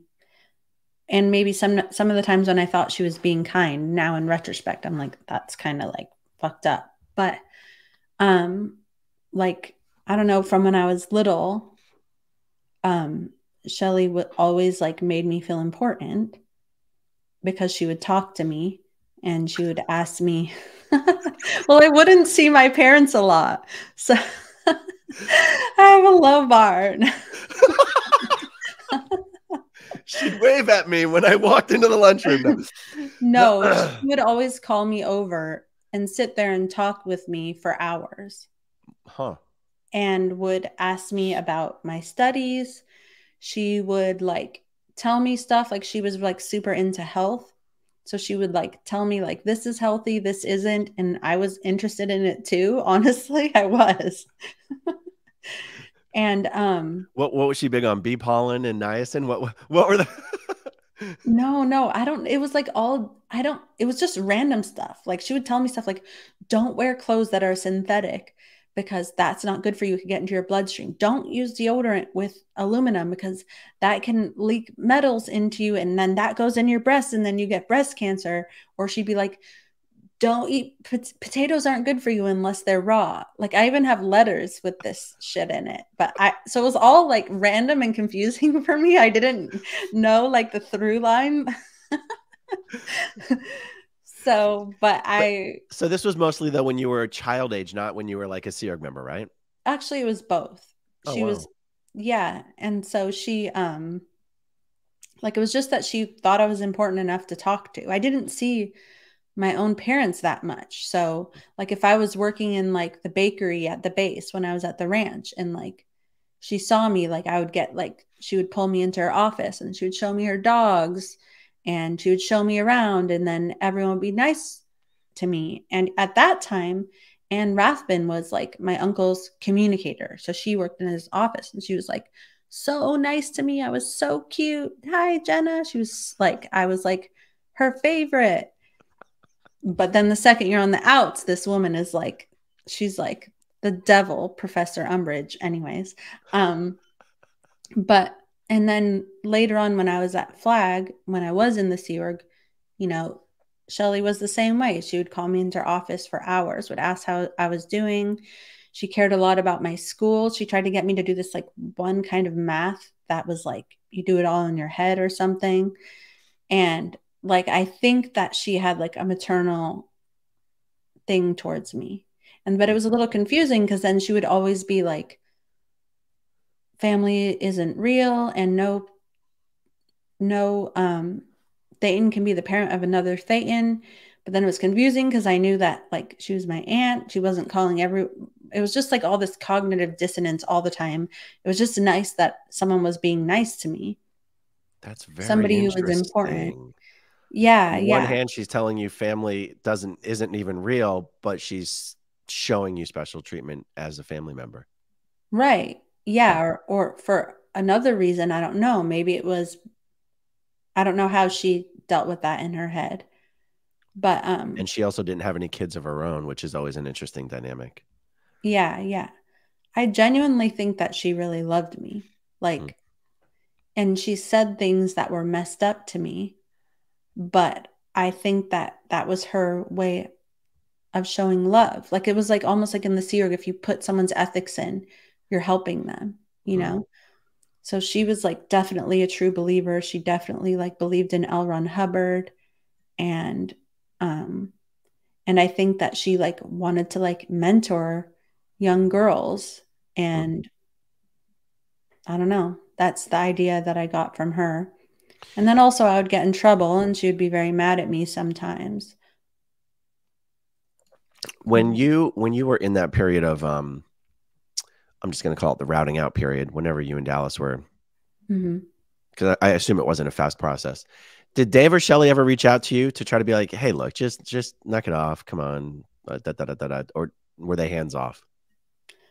Well, hands off to me, but I think that behind the scenes, like that wasn't the case. They were involved. Yeah. I mean, you know, those. Yeah. Yeah. Did you feel like their involvement is more like, we better handle her to stay?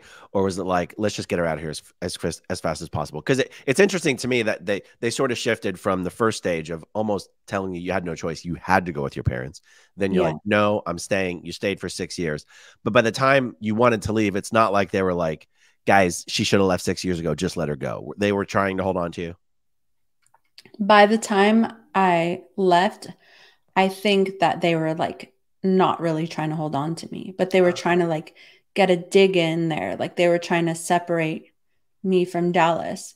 They did try to convince me to stay initially, but then like I was like they were like trying to take away everyone's cell phones at FLO, and I was like the last person to not have to still have my cell phone. And like me and all these people were like, I was like, don't worry, like we're gonna all have it to the end. We're not gonna let go of it. And then I was the last person. They all fucking threw me under the bus. And then it was like became this thing where I was like, no, if you take away my phone, I'm gonna call the police. Like I was like taking everything very far because I was like so done with it. Like I was like just so much had happened. So much had been taken away from me. I was like exhausted. I did not give a shit. I was not going to take it anymore. And everyone was just like always against me. Like I was always like, no, people should not have to scrub dumpsters with a toothbrush if they fall asleep during the L. Ron Hubbard lecture. And then it became like, I would get called up. It was like getting called up in front of the whole muster that I was like worse, the backflashy person. And I like said, no, we can listen to music. Like it just became like they were taking away things that were like just to be evil. Like what policy says you can't have music? What policy says you can't have snacks in your drawer? You know what I mean? So it's just like so obvious that it was just to take things away from people. Yeah. And then every like muster of the day, the head, like the commanding officer was telling everybody that they were a suppressive person. All these people who were working their ass off and had been dedicating their lives to Scientology for years. She was telling them that they were all SPs And I was like, that's not even like per Scientology policy. Like, that's not even possible. And it was like it just became like so many times I almost stood up and was like, this is bullshit. This is not true. And then it was just like, okay, nobody agreed with me. Nobody kind of had my back.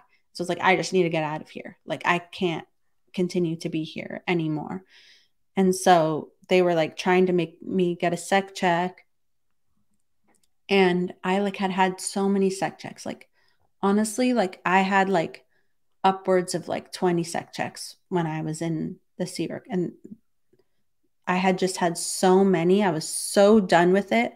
I like literally could not take it anymore. Like I can't even explain. I couldn't even explain to myself logically in Scientology language why I couldn't take it. All I knew was that like my body would not accept me participating in this anymore. And then Dallas had said that he would leave with me, but I had to get through my sec check first. So it was sort of like kind of like throwing me out there to like take all the crap. And then that's what happened. And so I was trying to get my sec check, and then I just wasn't cooperating. I couldn't do it anymore. I just like I couldn't look for another withhold or in another past life or earlier similar. I was just like, I couldn't be in the auditing room. I would try to leave auditing rooms. People would try to like hold me down. I would wind up like running down the back stairwell. People would be chasing me. It was like a whole big mess. Like I should have actually blowing the auditing session. Yeah, a lot of times. No, a lot of times. Yeah. I've never even heard of that. Really? Oh my God. They're like, Jenna's on the run again. Lock the doors. Oh, it was like that. Like I would well, there's a camera on you the entire time. I would try to leave. Like I even like the last time that it happened, I like crushed the cans. I like threw my PC folder up in the air. No way. I was fantasizing about doing that for so long. Like I finally just did it. It was like just papers everywhere. Yeah, I had to fight to get out of the room. And there's like so many rules because it was like disturbing other sessions. So it was like, this was like a million high crimes that I was committing at this time. But it was like, I just couldn't do it anymore. And I had to run to the back stairwell. And then there was like other people, security guards, like racing to beat me to the stairwell, meeting me at the bottom, and me like just running out at the last second before they could catch me. And like screaming on the street, leave me alone. At which point they just like leave and are like, we can't create a scene. We can't create a scene. Oh, and then of course it's all stupid because where else do I have to go? Was this in your book? I think so. Oh my God. I've never heard of something like that happening. Yeah. At the end, I was just like done. So, and then basically like Dallas was coming home every night, and he was like, yes, just get through it and then I'll come with you. And then he started like coming home later, and then he started not coming home, and I would be like, and he started being like, I was like, are you going to come with me? And he was like, I don't know. Like, I don't know. I was like, what do you mean you don't know? Like, this is why I agreed to do this. We were both going. Like, he genuinely wanted to leave too. And then he just started like becoming more and more distant.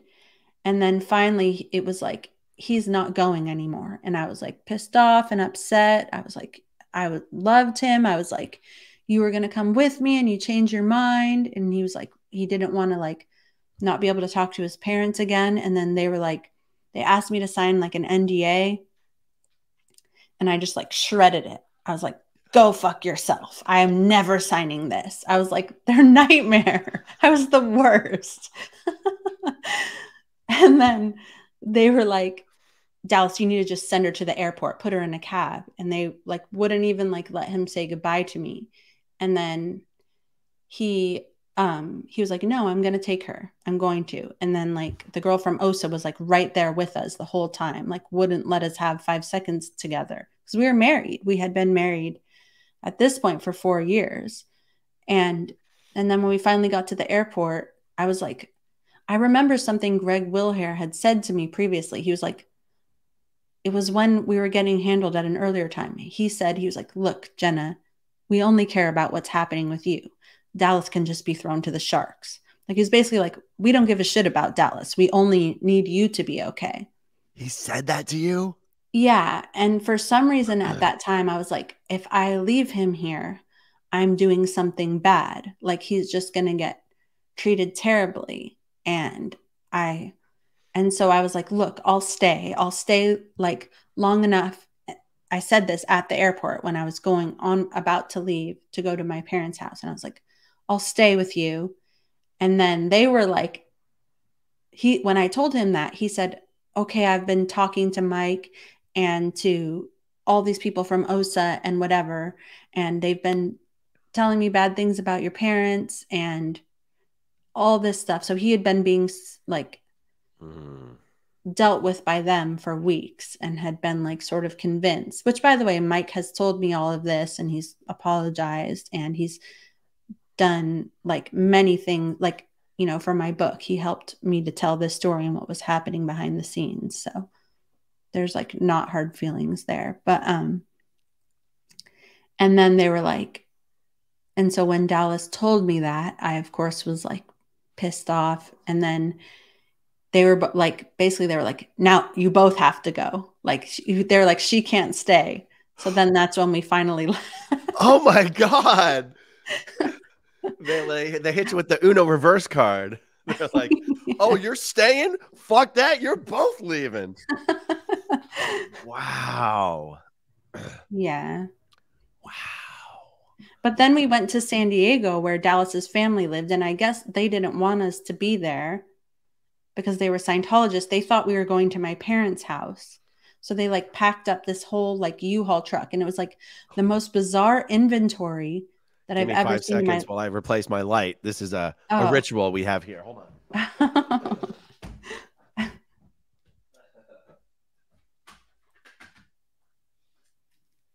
Shit, that was not working. I can still see. Everybody take a drink. It's a drinking game when my lights go out. Okay. I mean, this is fucking amazing, Jenna. Okay, so you're like, I'm staying, and they're like, fuck you, you're both leaving. And then you're like, psych bitches, we're not going to Mexico, we're going to San Diego. Yeah. How are you even allowed to make that decision to go to San Diego? Well, my parents were actually in Virginia at this time, but we weren't allowed to make that decision. We just did. Like, I guess, like, as far as I was concerned, like, when they take everything away from you, like, you had nothing else to lose. So they had Dallas to threaten me with, but nothing else. Like, what were they going to do? Like, I didn't care. It had already been done. There's nothing else. I was like, I'll go where I want to go. Right. You know, but Dallas wanted to go to San Diego. I want to do. Yeah. Well, actually, I wound up going where Dallas wanted to San Diego. Did you want to go to Virginia at that point? No, I didn't go to Virginia. No, did you want to at that point? Did I want to? I did, but did you have your heart set on Mexico? Like other than San Diego, where were you wanting to go? Or out. I did not care. I didn't even think about it. I just was like, I think to my parents' house was like just to like have some peace. That's the only place, because I didn't know anybody else really. Right. And so we went to San Diego, and then that became a huge, like, so we had escaped essentially, but then it just became years of Dallas's family trying to stop us from trying to have us go back into Scientology, have us pay our freeloader debt.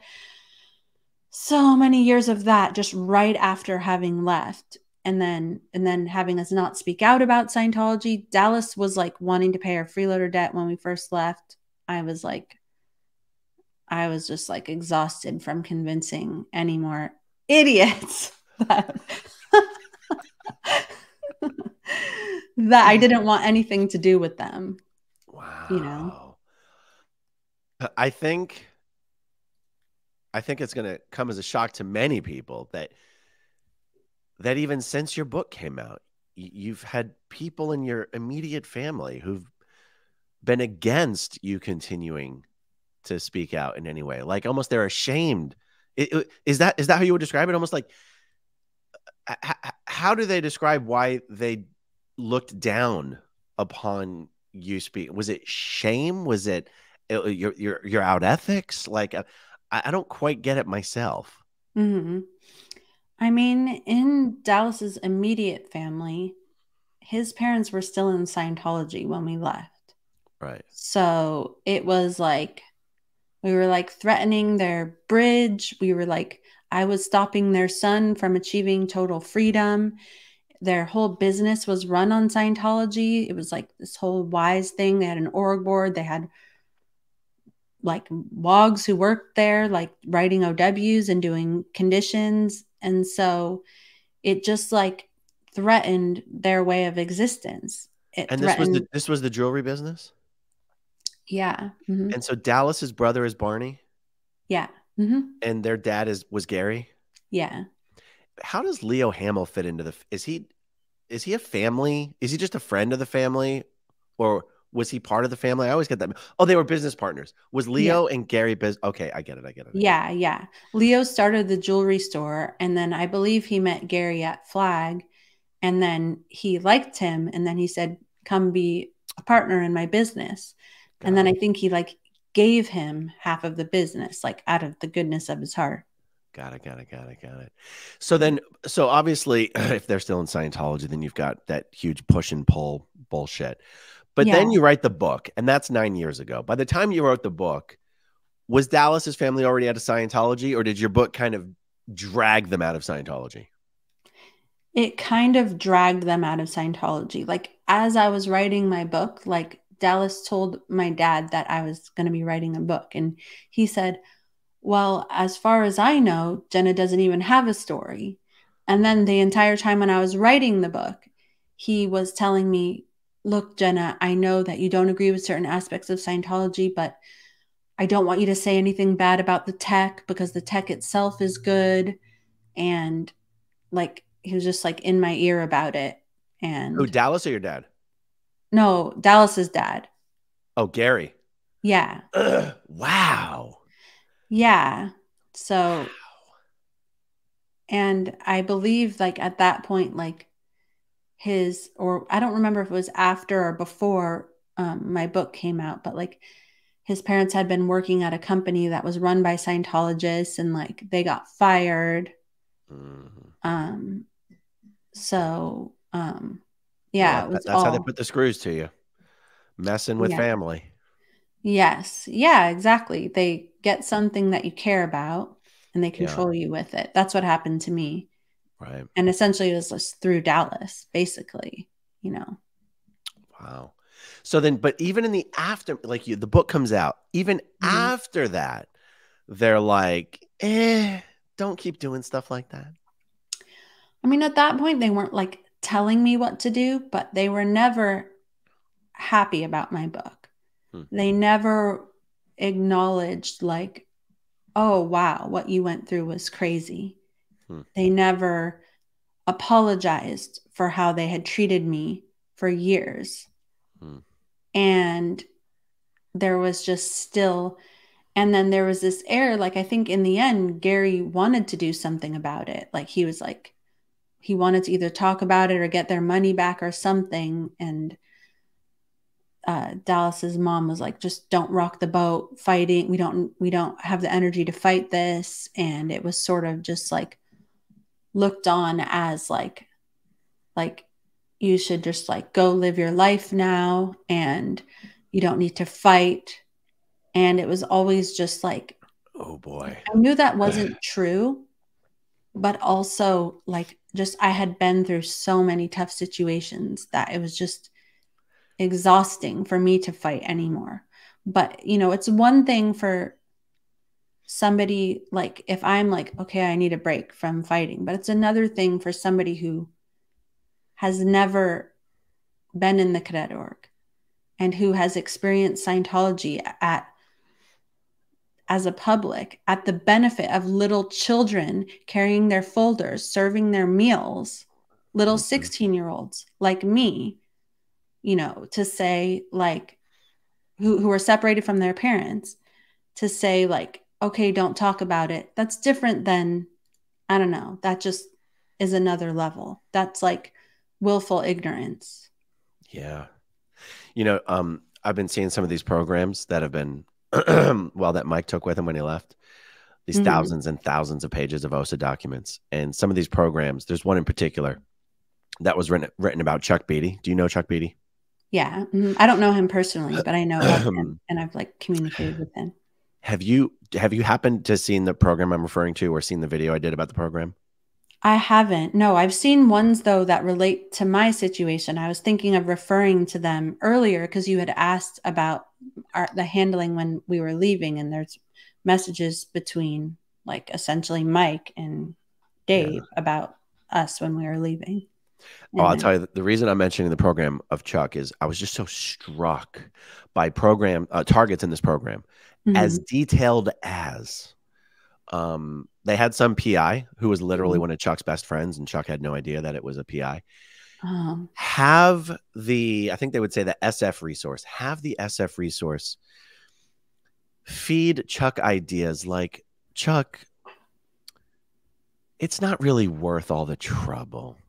Just move on. Like, isn't this just a waste of time? Like, you're never really going to be able to take down Scientology. Like, do you really want to, don't you have more, some things in life that'll bring you more joy?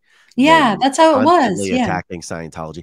And I'm just saying, I'm just saying, like, I just start getting this conspiratorial idea of Scientology going to Dallas's mom. And again, I'm pulling this out of my ass. Okay. And being like, hey, we'll give you this money back or whatever if you will just feed Jenna these lines of, you know, just be a mom, just do art or whatever the fuck, you know? Yeah. I'm not saying that's what was happening, but it's like, it sure is. It sure is what OSA would have wanted to have happen. Right. Yeah, totally. I mean, they were in touch with OSA after we left all the time. And like, we had to at that time it was like with like Tommy Davis and then like Jenny Linson and Angie Blankenship. And then they were like reporting to Kirsten Catano from OSA. So they were like, but I think that, yeah, I mean, that's definitely within the realm of possibility. Who knows? If you ever come to visit Clearwater, we'll have to go ambush Angie Blankenship down in one of the bars at the beach. Does she work there? No, she just goes there to drink all the time. Be like, oh, okay. Surprise, bitch, it's Jenna. I'm no one to Angie. She just knew me as some stupid kid, but I'm sure you know Angie much more than I do. For sure. Yeah. Actually, I know her sister too, and her brother, and her mom was really good friends with my grandma. Who's your grandma? You mentioned her before. Oh yeah. Loretta Miscavige. She's dead. But so she was really so your dad's mom. Yeah, my dad's mom. And she was married here in Clearwater? She was in Clearwater, yeah, when I was there. So from when I was 12 till I was 16, she was a public. Oh, I had no idea. Yeah, like, so if I ever had like libs day off, I would be able to like go with her, and she would take me out to eat or like take me to the mall. She was really sweet. I really loved her so much. She would like give me an Easter basket. Like it would like appear at reception, and I was like I never had an Easter basket before. So it was like, so like, even though I was like in CMO and I was like, whatever, it was just like, I would get, all I really wanted was an Easter basket. I didn't even know it was Easter. So it was like this awesome surprise. And wow. Yeah, so she was like the family that I had when I was in Clearwater. And sometimes she would be on course, and so was I. And it was like being on course with my grandma. That's wild. Yeah. You know, you said something earlier that when you went to the middle management, FLO, ILO, guys, the acronyms for different Scientology organizations have changed over the time. So middle management used to be called the FCB, the Flag Command Bureau. And then it was changed to the Flag Liaison Office, the FLO. And then it was changed to the International Liaison Office, the ILO. So, but you mentioned getting to the ILO, and now, you know, the kids the kids, you know, weren't either did school once a week, or couldn't do school at all. To you and I, that sounds normal. To the rest of the world, it's like middle management was staffed by high school age teenagers. You're like, yeah, that's who's running the fucking show. That's true, or at least some of them. Yeah. There was like all ages. I would say if there's something that I sometimes miss about there is that like it was like normal to be friends with like young people and really old people, you know, like just having that variety of people. Would you agree? I'm telling you, this is how I feel. I'm wondering if you agree. As a teenager, 13, 14, 15 specifically, because those are the ages I was training a flag. There was a real sense of liberation and freedom to be treated as an equal to all the adults. I don't know. Did you feel that way? Well, I had never had it any other way. So like at the ranch, we were like there was the head of the cadet org. They were like, we called them sir and Mr. And like, if I was the head of a division, I was called Mr. Miscavige as well. And I always had a job and would do the deck work. And so I was never, ever not treated like an adult. But when I talked to my mom, who like went to a regular school and then her family joined the Sea Org when she was 15, she said that one of her things that she really liked about it was that she was like not treated like a dumb little kid, that she was like given a job and given value. And I can totally see how that would be attractive. Like, I think my daughter right now, she's like, no, I don't want to take out the trash. I want a real job. She's like, I want money. And she's only 11. So I think that there is some value in that appeals to people. Wow, that's another incredible example of different childhood experiences in Scientology. If all you've ever known is being treated like an adult, and therefore it doesn't necessarily feel good. And yet my experience of being in public school until the 6th grade, we did homeschool for the 7th grade, where like being treated not only as an adult, but also with respect, because like as a staff member, it's not like all of a sudden you were treated like a piece of shit. Like, you know, like you hear the horror stories, like actually treated with respect. And also, as you would know, as a child on full-time training, you're treated like you're so fucking valuable. No, it's different. You have stories of kids being put to work on the e-meter assembly line, and you're like, that's just a perfect example of two completely different childhood Scientology experiences.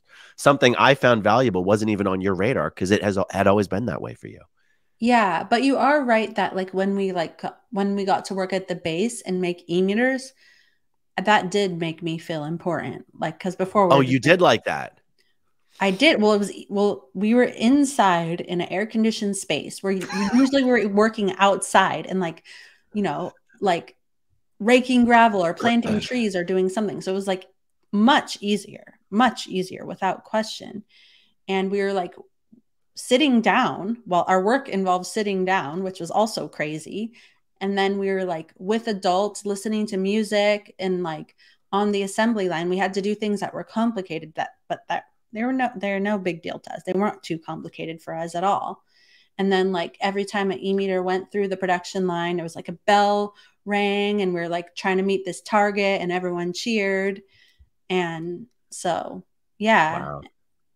Were you guys like using soldering irons and shit? Yeah, we would like make the circuit board. So that's where I started. Like we would like make the circuit boards, and then there were people that were in assembly who put all the pieces in.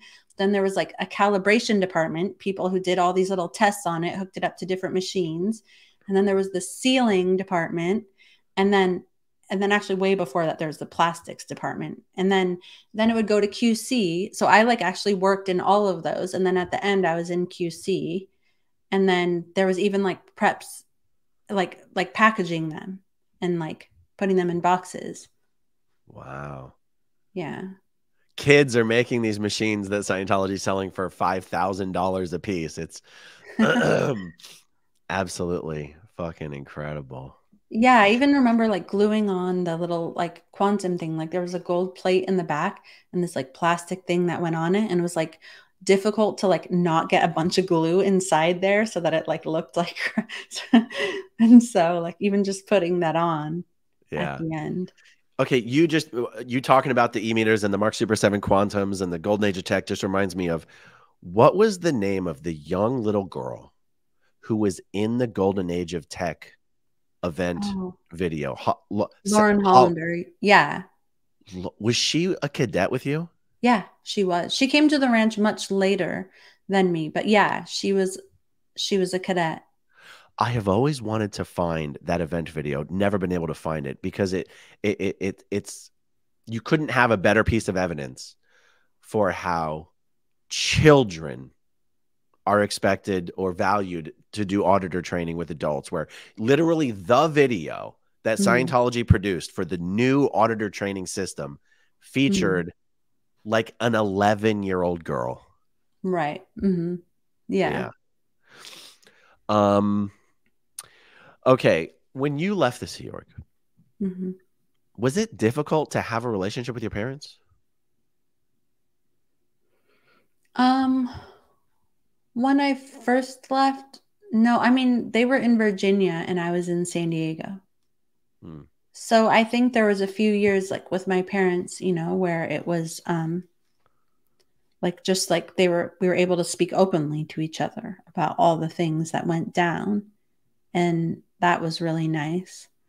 And then after several years of being in San Diego and it being really difficult with Dallas's family, and after our son was born, we moved to Virginia, and that was a bit difficult. Like it was a bit like, I don't know how to explain it. Yeah, I mean, just the family. There was really good times and there was difficult times.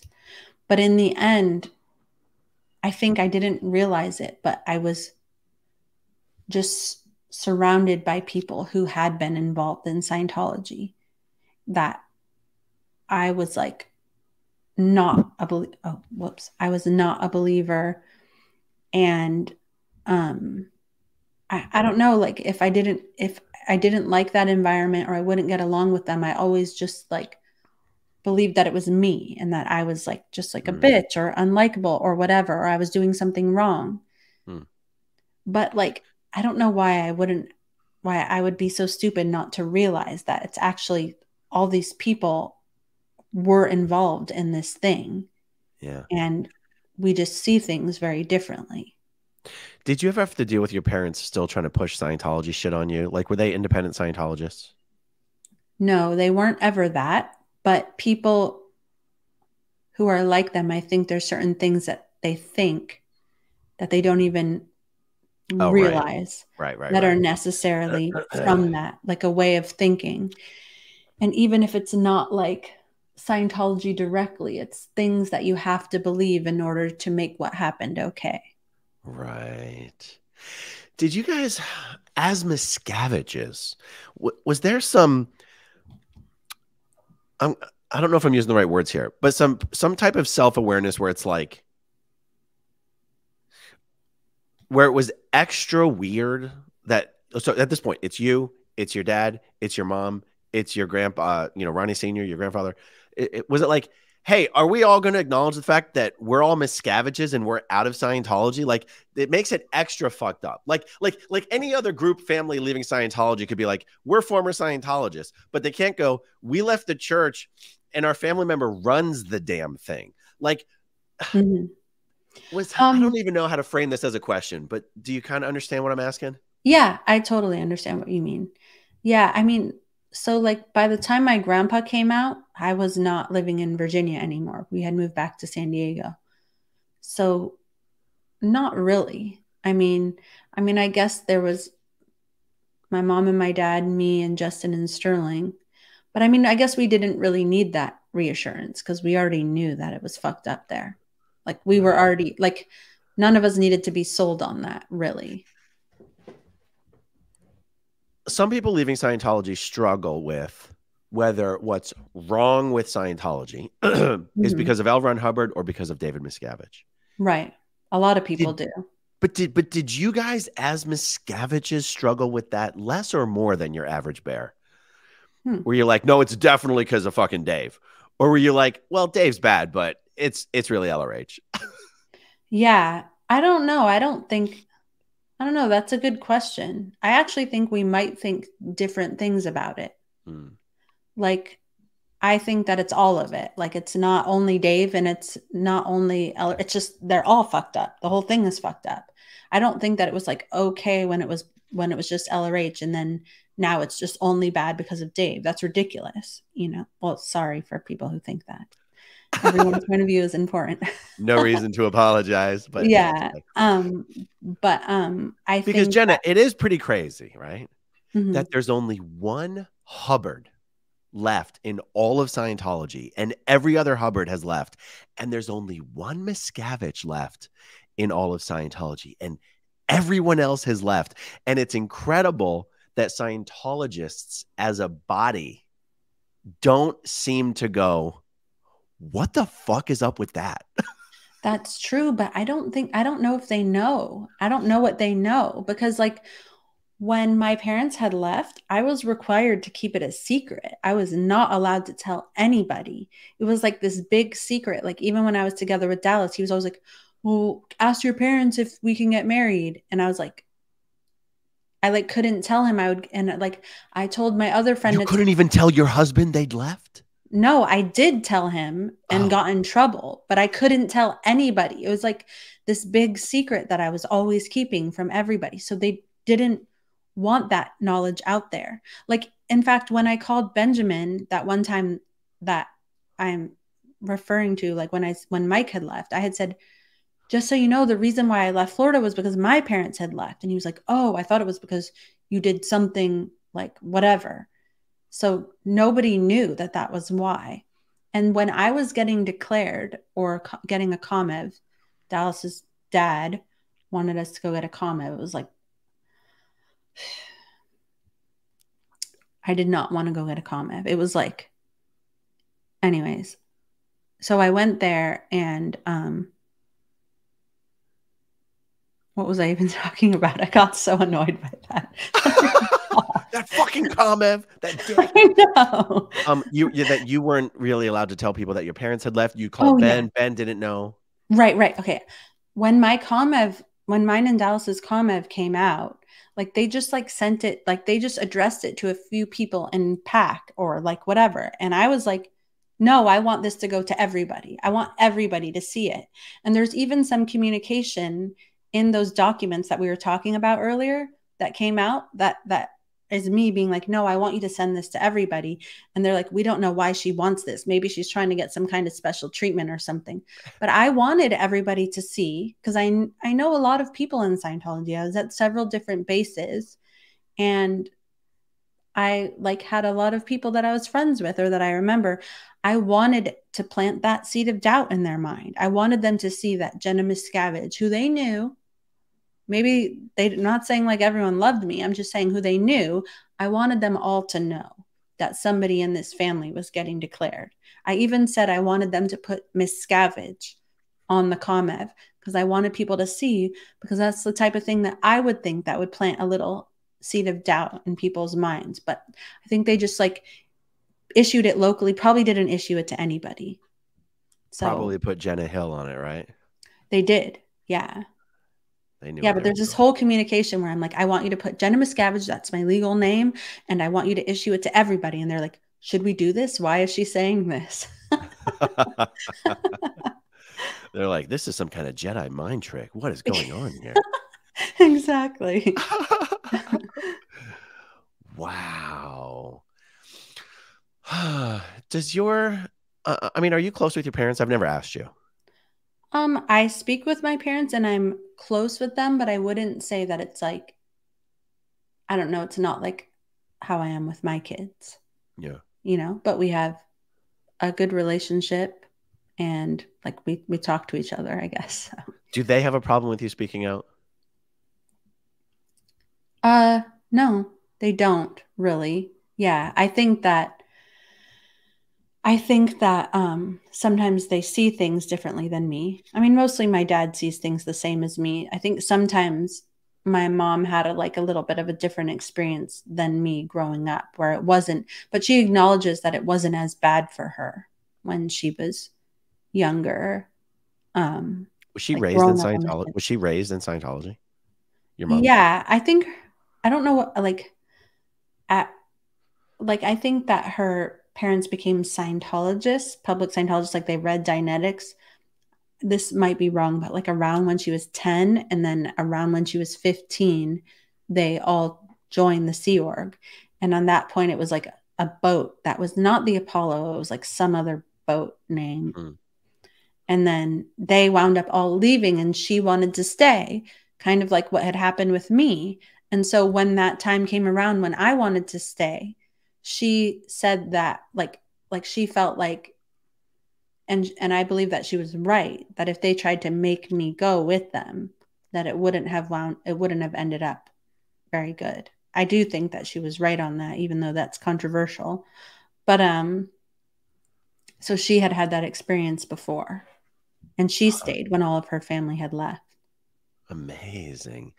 Now, it's funny whenever I hear stories of how old Dave was when he got into Scientology. It's funny. I never hear the stories always center around Dave. It never centers around Ronnie, your dad.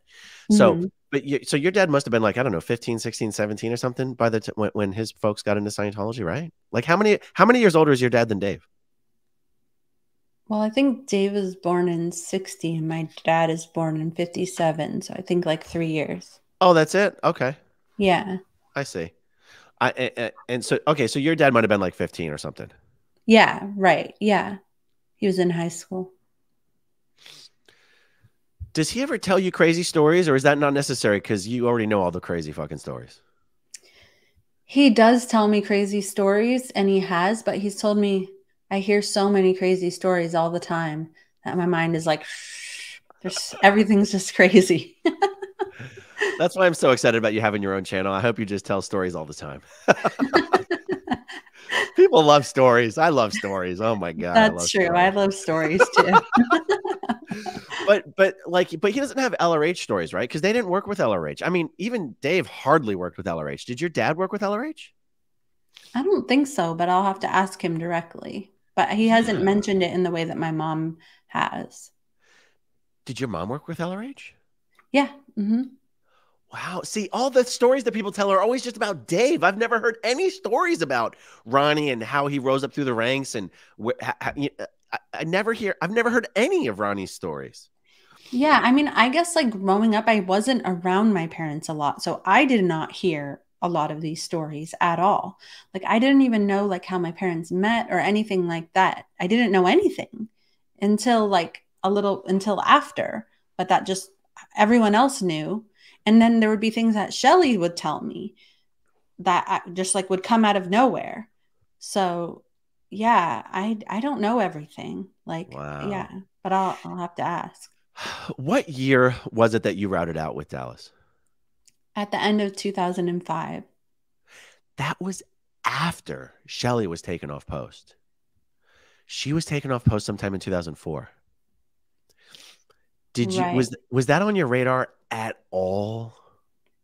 It was a little bit on my radar that I hadn't seen her.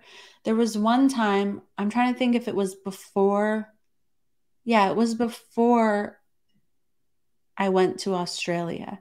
But like Dave and his whole entourage came into the landlord office where I was working, and Shelly was there and Lou was there, and they both recognized me and they like said hi on the side.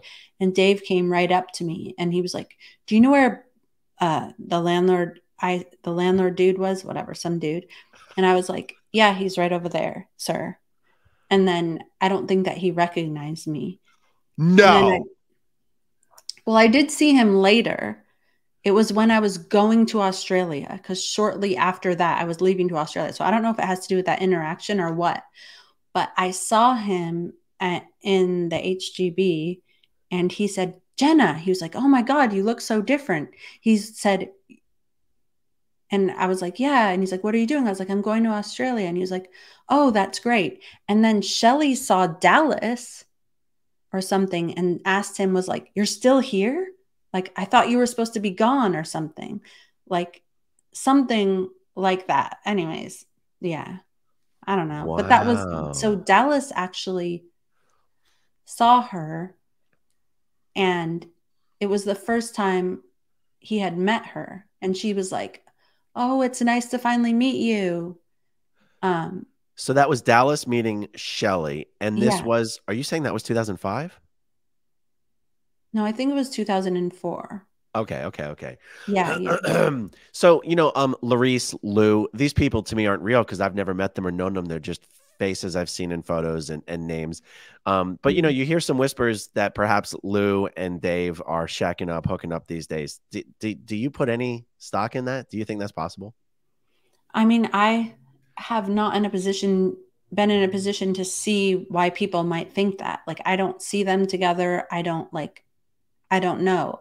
It seems crazy to me because there wasn't like anything there when I was around them, but Yeah, yeah, anything's possible. People working together, you know, yeah.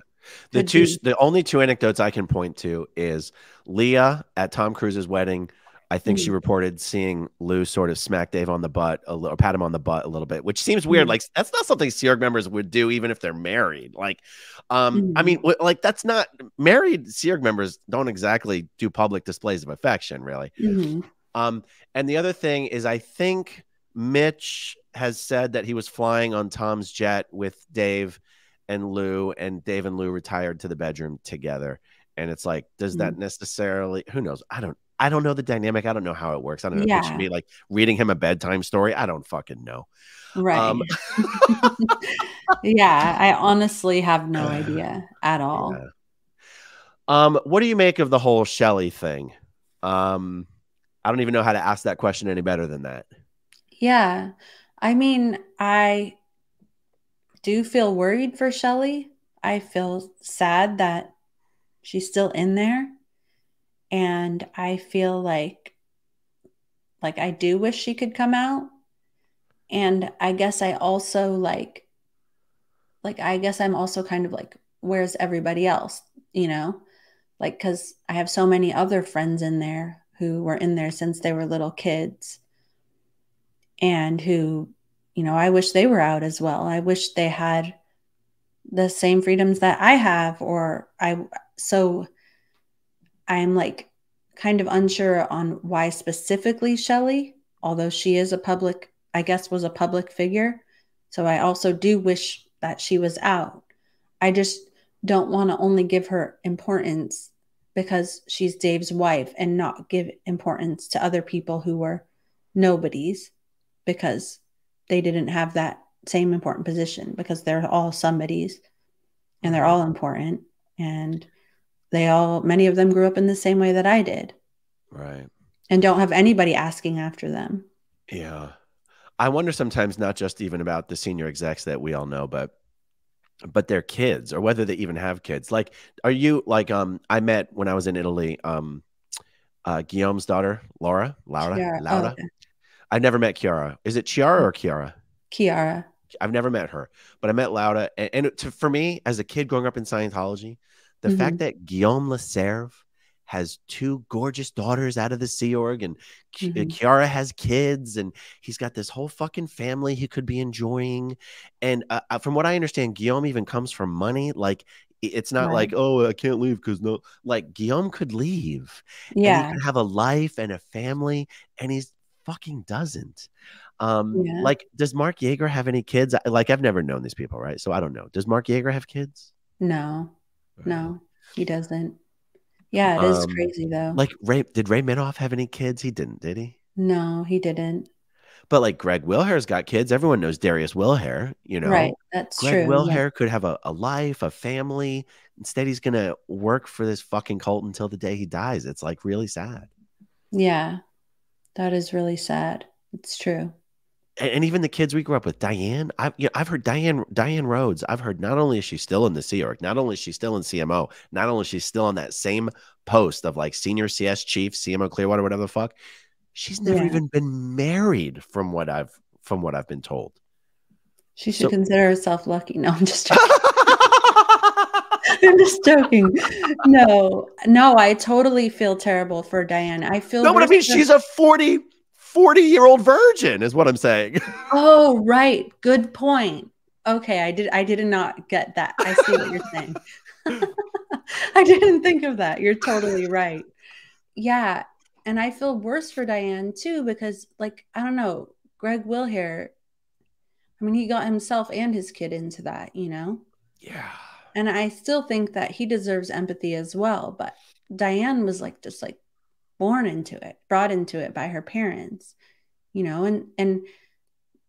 and like Greg Wilhere in some ways has had access to the outside world where Yeah. Diane really hasn't at all. Not at all. Yeah, And like Dusty's got to be dead by now, right? Her dad's got to be he dead has by to now. be, yeah. And probably her mom too. They were much older than her. Yeah. So everyone she's ever known is a Sea Org member. She has no family anymore. She has no spouse, so she has no in-laws. She's got nothing, and she's never been laid. Can you imagine that? Poor Diane. That sucks. Yeah. Even though I was really jealous of her for absolutely no reason, she's totally a sweet, sweet person who everybody loved. Yeah, it sucks. That's the type of thing that makes me sad. People I knew at the ranch that are still in there. Yeah. Anyway, I really think that the more people, because I consider like we're sort of the same generation, but we know completely different people. Like, we hardly have any, like, we only have a small bit of overlap between the people who know us, right?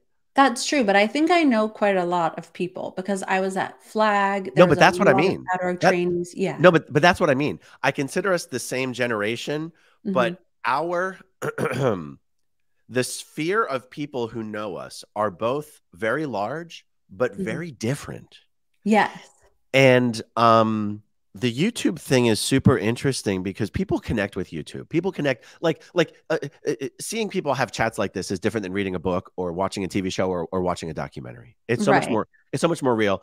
I think you're going to be inundated with people reaching out to you who've never spoken out before. I really think so. Well, that would be wonderful. That would be amazing. Yeah. I think it's so important and awesome. That people aren't going to have to ask anymore. What the fuck happened to Jenna Miscavige? I'm happy too. Yeah. I hope people start asking, what the fuck happened to Astra Woodcraft? Like, and I'm sorry, what was the name of the other girl who started the website with you guys? Oh, Kendra. Kendra what? I think it was Wilkerson. Wilkerson, I think. Wilkerson. Yeah. Yeah. Like, that website is still up, right? Scientologykids.com. Yeah, it needs a little update. I got to get on that. What was the reason for launching that website? What did you guys have in mind? In fairness, it was Kendra's idea, and she did a lot of the heavy lifting. But it was to give people who had grown up in Scientology, who were kids, to give them a place where basically they don't feel alone. There's other people out there who've had similar experiences and answer questions for them, not just for outside people, but for them. Like, you know, like I remember when I left, I was like super afraid, even though I knew it was ridiculous about like the whole OT3 deal. I was like, okay, I know that doesn't logically make sense, that I will like, my mind will like be blown and that I will be like permanently handicapped if I learn about this, but I'm still kind of scared because like, it's not reversible if this is true. And so I think like, you know, a lot of those questions are answered in a very gentle, relatable way. And people could just talk about stuff in the forums, and it just gave people a place to like feel like they weren't alone. You know, they weren't crazy. I think that's what's so important when people leave is they have not been validated for how they have felt about this their entire life. They've had to push down their feelings, confess them as overts. They've been told that if they natter, that it's because they've done bad things. So it was just like a safe place for people to finally be validated. People who are probably still have like their mom in telling them that they're doing something horrible. Just a place where there was other people like them, where they wouldn't feel totally fucked over and alone in this world. And yeah. That's awesome. Well, I hope YouTube becomes like the next chapter of that effort. Mm-hmm.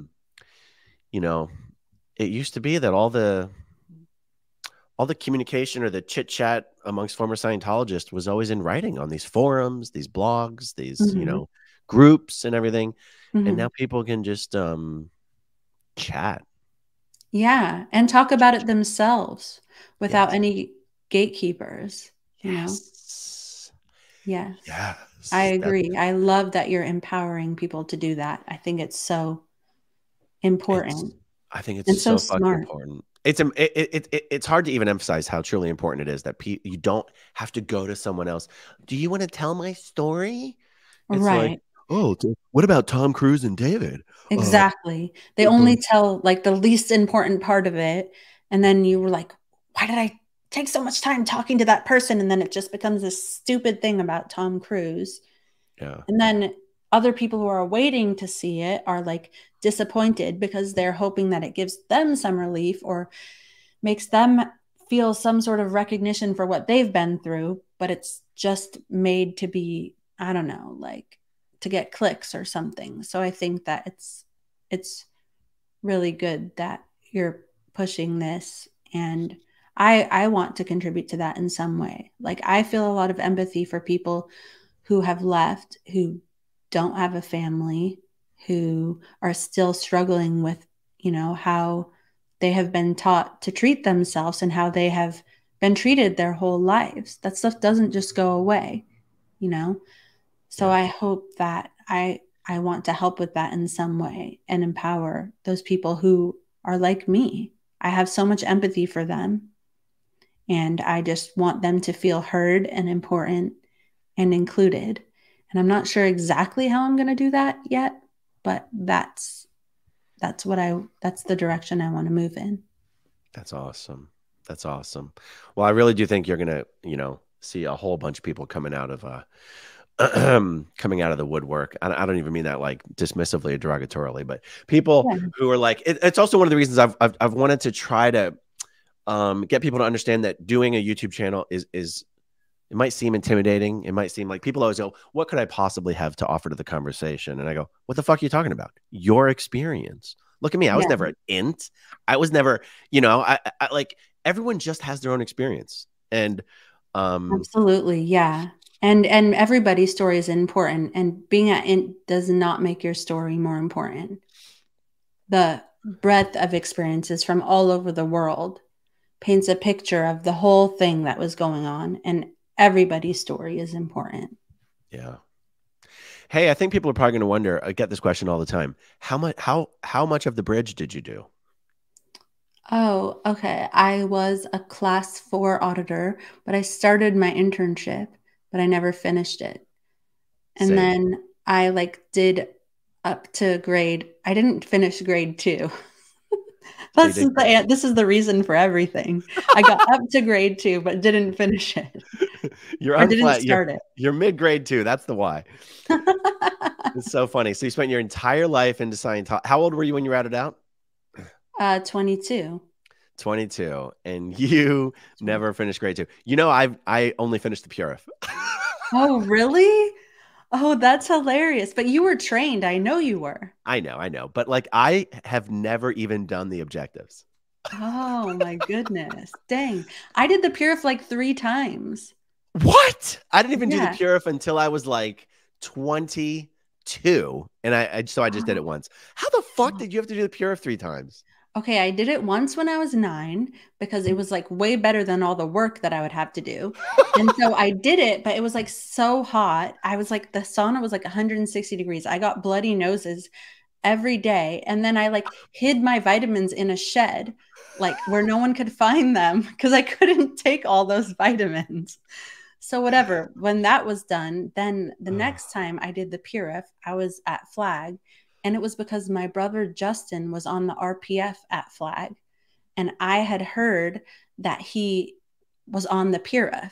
And I had no way of talking to him. So I like concocted this whole plan to say that I never really like had the end phenomena of the PRF. And because I never took my vitamins, which was true. And I said I had bloody noses so I could get onto the PRF. So I did the PRF again there, then never saw him. It was like all for nothing. They did the people on the RPF did the PRF at night, apparently. So I had to do the PRF again for no reason. Even though, to be honest, like for me, the PRF was kind of fun because you could like read a book, even though I was dying. It was too hot, but yeah. And then I did it again later at FLO. And I don't know why that was. Wow. Okay, so how many siblings do you have, regardless of whether they're quarter, half, or full? So there's Sterling Tompkins. Mm-hmm. Just so, how many siblings do you have? I just have 2. And those people are? Sterling and Justin. Okay, so Nathan is not blood related to you. Right. Yeah, he has a different mom and dad. Okay. But he's their half brother as well. Right. Do you know, for as long as I have known Sterling, I haven't even really fully understood that Justin exists. Like, oh. And I always think of Nathan as being Sterling's fraternal twin, because I've never met or seen or spoken to Justin. I have to be reminded that he exists. Yeah. And it's so weird because they're twins. Like, yeah. Are you disgusted that these twins were ever separated? Because I'm thoroughly disgusted. I am. I mean, yeah. And not only that, but they were like, one twin was taken with one parental group and the other one was taken with another. So neither twin had access to their mother or their father. Like, that shit ain't right. I don't care whose choice it was or whatever. Yeah. You can't just, and yes, they were together at first, but actually for many years, Justin lived in New Hampshire with my mom and dad and did not see Sterling, who was in LA. So when we moved back to LA, I remember meeting Sterling. It was like, we're meeting Sterling. He's your brother. And I was like, huh? I was like, Sterling, my brother? Like, so yeah, not only that they were separated, but they were both separated from their other parent. It's crazy. It's crazy. Yeah. It is crazy. I feel like one of the most destructive things Scientology does to its members, to society, is the destruction of the family unit. I mean, you can probably make a pretty long list of destructive shit that Scientology does, but the way they just discard and destroy and minimize family is so antithetical to what traditional religion is usually all about. Usually religion is about, I don't want to overstate it, but it seems to me that usually religious folks value family. Yeah, like they can get them all in together. Yeah. And we're not, and I'm not, this is totally separate from what happens when members of families leave religions. I understand that every religious group can be terrible to people that leave. Right. Scientology is the only so-called religious group that I can think of that is minimizing and destructive of the family unit when everyone is a member. Right. Yeah. That's what's hard to process. Yeah. Yeah. Yeah. That's true. Do you know what I mean? Yes. Very true. Yeah. Yeah. All right. Well, how'd you enjoy this first YouTube chat? It was good. It went awesome. It was easy. I was really worried. I was just really nervous. So this was easy. It's just a conversation. Yeah. Well, this was great. This was awesome. All right, everyone. Well, shit, we've been going for 2.5 hours. Why don't we, did it feel like 2.5 hours? No, it didn't. I can't believe it's been 2.5 hours. Actually, I'll tell you what, let me pull up some of these comments here. Not all of them require responses necessarily, but anyway, let's just go through them. Pat Shore, Aaron, make sure you're prepared for the storm. Oh, I thought Pat, I thought you were saying like prepare Jenna for the storm. Pat's talking about the actual hurricane that's heading towards Florida. Oh, okay. Is it a bad one? Anything? No, at most it'll be a category 1, which is for us a stiff breeze. And and it never actually hits us anyway. But school's already been canceled for Wednesday. So oh wow. let's see. Lisa Marchbanks, welcome, Jenna. We're so glad to have you join the SPTV family. Sending you lots of love and looking forward to all your coming content. Thank you. That's sweet. Arnie Van Halen, Jenna, your book is definitely in my top 3. Yours, Mike's, and Mark's. Much love from Sweden. Oh, thank you. That's so sweet. Dave Owens, this interview and Reese's calls, the recorded phone calls, really highlight the massive human damage this cult causes. I'm glad Jenna and Reese are now finding peace. SPTV forever. I'm curious. Do you hesitate to call Scientology a cult? Like, do you try to use nice words to be nice to Scientologists, or are you like, fuck that, I don't care? Oh no, no, not to be nice to Scientologists. I just like, yeah, I do struggle with what to call it. Some people I'm like, because it's like when I was in the cult, it just sounds like people like laugh at me and be like, I can't believe you just said that. So like just sometimes like, I don't know, if I'm in an interview, I call it the church, and then sometimes I call it the cult. I don't know what to call it, to be honest. I'm still figuring it out. Yeah. All right. Pat Shore says, AA Run, you got to send Jenna an SPTV mug. Oh, I should send you a mug. Actually, I can help you get a merch store set up. I can send you all the designs for this stuff too. You can have all this stuff in your own merch store. Oh, cool. Let's see. Door handle question for both. Any tips on planting seeds in a family member that is in the Sea Org so they could escape? I don't know. What do you think about this? I don't know. That's so hard. I mean, I think that like the stronger, like if you have any connection, like the best thing you can do is maintain it. Like the nicer you are, the more of a safe space you are for them, the more likely that you'll be the first person they think of when they're ready to leave. Like, so even if you don't even directly talk about it, like just being a safe place is everything. That's right. I totally agree. Annette Ferrone, so happy to see you, Jenna. Found and read your book last year. I'm an ex-paying public Scientologist, believed in it for more than 35 years. So happy to have found you all speaking out. Thank you. Hey, do you have some email, like if people want to email you or message you or reach out to you, is there a way for them to do that that's open to the public? I have that Jenna@ex-Scientologykids.com. I just need to make sure that that's working still. Okay, cool. Yeah. Cool. You are enough, says Susie Q. Sorry you've been through so much trauma. Yeah. That's do you find it do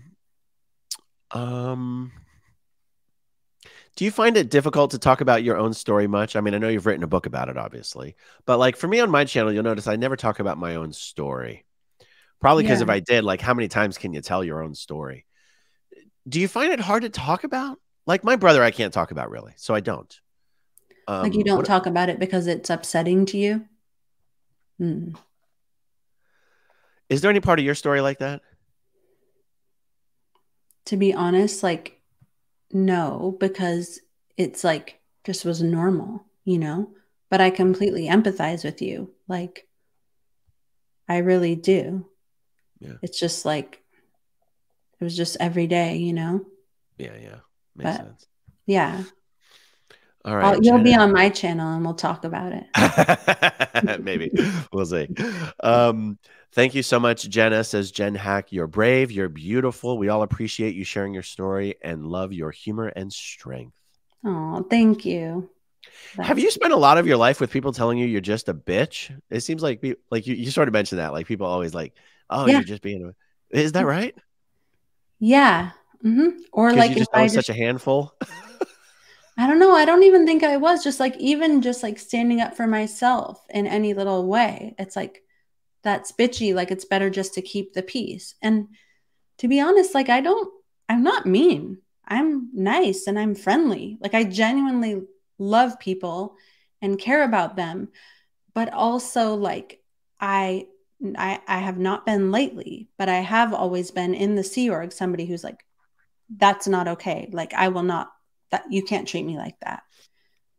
But it's never been in like, you're a piece of shit, you deserve to die. Like it's not like that. It's like, Right. no, these are my boundaries. So, but yeah, I think being told there that I was a bitch all the time, I was trouble, I was like, whatever, but they're benefiting from telling me that. Well, so now that I think about it, that's something that you've always been fed from people who were trying to control you and couldn't. Yes. Right. Right? Exactly. Yes. All the time. Right. Right. Incredible. Did you ever have juniors in the Sea Org?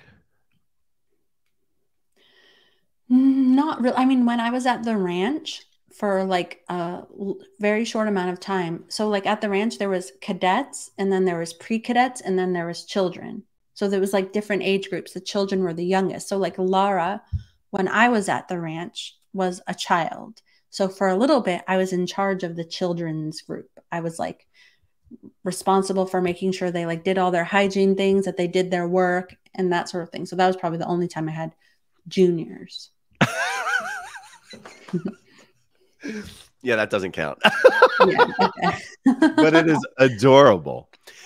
Yeah. No, it's funny because it's hard for me to think of Sea Org, like people who came out of the Sea Org who just like how do I say this? You've had this run on you for an awful long time. And Forever. it's only dawning on me that it's because like the to think about you like leading the cell phone revolution in the Sea Org, like you will not take our phones, united we stand. Like it's so goddamn funny. But like I don't imagine that the people who you were trying to help at that time would be the one, trying to criticize you for being such a bitch. They'd be like, no, she was fighting for us. It's always been the people that were like, Jen, who could not control you that have been running that narrative. Totally. But even those people who I was like, felt like I was like trying to go to bat for them, they would have had to, in order to deal with it, in order to continue to stay there, they would have had to have been like, well, Jenna got into my mind and she told me that I should have this. And it was because she influenced me and I really just wanted to give it away, but she made me, So it's like their mind is being messed with as well. So it all comes out to the same. Jen is a bitch. And then I guess your in-laws are kind of like, look at you making our life so difficult. Right. Exactly. Yes. I mean, that's how my in-laws were to me as well. Although they didn't say it to me, they said it to the videographer for the videos on my website. But sorry. But I guess it's different being a man, right? Because they're like just like Aaron's bossy and mean, and it doesn't have the same stigma as Jenna's such a bitch. Right. That's You know what I exactly mean? right. If you're a woman and you stand up for yourself or you're assertive, you're a bitch. I feel bad that I keep using the word over and over again. Fine. Oh my God. No, you don't have to apologize to me. I mean, all right. Pat Shore says, Jenna, did you get fair gamed when you wrote your book? Also, did your family ever talk about Shelly's disappearance to you? Okay, so we spoke about the Shelly thing. Yeah, do you have a hate website up? I don't, but I did see the other day that there is a website. I don't even know but that's like jennamiscavige.info that was purchased by somebody in Clearwater, Florida. So we'll see. It's probably coming. But no, I didn't have one. But we were fair game. Like we were followed by PIs. Even for a time, there was somebody like a friend of Dallas's from the Sea Org who came and lived with us for a few months who, based on those documents, I think was a spy. Who was it? His name was Matteo. He was Italian. Not Matteo Gabbiati. No, I don't think he was only at FLO. But he was like, wow, you think he was spying on you guys? Yeah, based on those documents. I didn't think so at the time, but yeah, and then like we like had people trying to meet with us, or they were meeting with Dallas's family trying to get us to take down like to stop the Nightline interview that I did, to stop all sorts of different things we were doing. And they were basically like using Dallas's family disconnecting from us as a weapon to get us to shut up. Wow. Are you going to do videos about those programs? Oh, I mean, I could. That's a good idea. That's one idea. Yeah. Oh, yeah.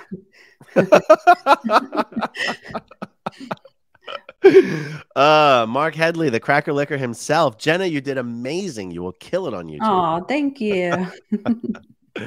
Lydia von Stretchklaw. Jenna, our SPTV Nation loves you. Oh, thank you. Joni Cummings, Jenna, love the interview and welcome to YouTube and SPTV. We love you. That's sweet. Okay, when you said you crushed the cans, like with your hands, with like Thor strength, or like you jumped on the cans, like what did you do? So like the newer cans, they weren't like the ones with the S in them. They're like the ones that you plugged in. Okay. So I just like threw them on the ground and stepped on them. Oh, you stomped on them. Okay. Yeah, because it was like they couldn't make me pick them up again if I did that. I've literally never heard of anyone doing that. That is incredible. I fantasize about it for so long. Throwing the PC, you like grab the PC folder and just fucking chucked it? Yes, yeah. I mean, I've been wanting to know what was in there for a long time. And I even saw a few things and they were not nice at all. But I remember when I was getting sec checked by Anne Rathbun, I would just sit there like fantasizing about, I was like, there's a window behind me. I could just take the whole meter and throw it out the window. But then I was like, what if I hit someone? And I never did it. And I'm so mad that I never did that. It is hilarious to me to imagine you just fantasizing about that shit in an auditing session. I've never had such thoughts. What if I chucked that fucking meter right outside the window? That's but I, you know, you probably had like 20 times more sec checking than I've had as well, though. And from an RTC rep, that would be so intimidating. I couldn't deal with that. You know, in fairness to like everybody else, like the people, like I had grown up around these people who were senior executives who were equivalent to my mom. And I still saw my uncle as a god and very important person. But I knew that the rest of them, like I could see them get in trouble occasionally. I knew that they got in trouble like the rest of us. But I still respected them. I still was afraid of them. But by that point, I knew one thing for sure, it was that RTC cared less about the tech than anybody else in the whole of Scientology in this year. Like they like would answer their phone when I was on session with them. Like they did not give a fuck at all. What? So, yeah. So like they literally, like nobody cared less about the tech than RTC. Nobody. That is incredible. Yeah. So I don't know. Maybe that's why I was like having those thoughts and other people weren't. You know, it seems like this is a random thought, but do you think if Dave and Shelly had kids of their own, they would be different human beings than they are?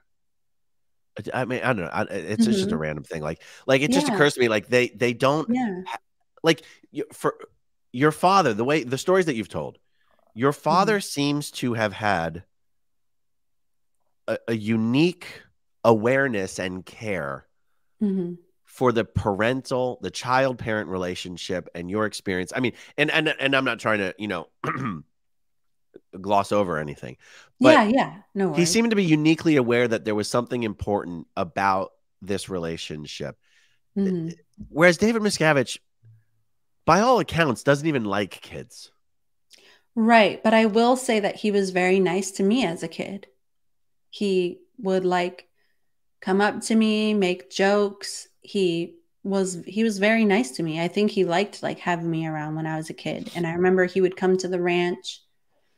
And they would like, everyone would prepare. Like there was like this whole rumor that he would like walk into a room and feel the wall and he would know if it was white glove clean or not. So we were like, had to white glove everything. And then they like wanted me to go up to him and be like, hi, sir, would you like some lemonade? And so like I did that. And he was like, you don't have to call me sir. He like saw right through all of this. He was like, you don't have to call me sir. So I do think that he does like kids, or he liked me.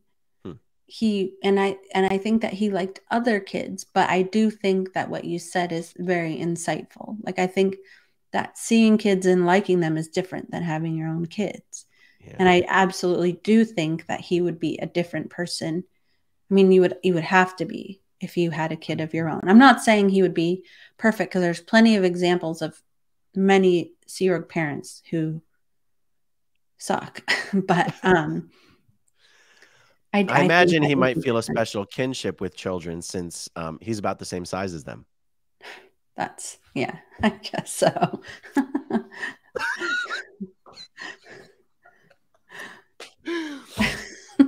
You cracked yourself up on that one. I'm waiting for everyone else to laugh, and I'm like, I've never been close enough to Dave to actually understand his size, so I just absolutely love making fun of it. He's always been taller than me, still is, so it's not the same. You're shorter than 5'1"? No, he's not 5'1". Are you He's sure? like 5'4". Are you sure? Yes, I'm positive. Who's I thought it was okay. So He might even be 5'5".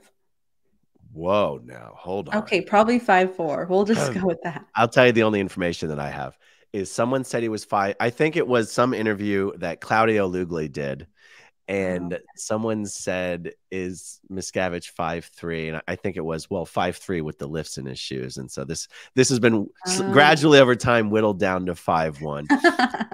I don't know. Yeah, I'll take your word. How tall are you? I'm 5'2" and 3/4. Oh, so. And you're telling me that Dave is taller than you? He's taller than me, yeah. Wow. For sure. Yeah. I'm gonna have to amend. Because we call him 4'13", just to be really funny about it. Yeah. You're making me feel really tall right now. Is it possible that when Dave was around you, he was wearing his Tom Cruise elevator boots? It is possible. Yeah. But his twin sister, Denise, is 5'4". I don't see what are the chances that he could be shorter than her. I don't know. Have you ever seen that movie Twins with Arnold Schwarzenegger and Danny DeVito?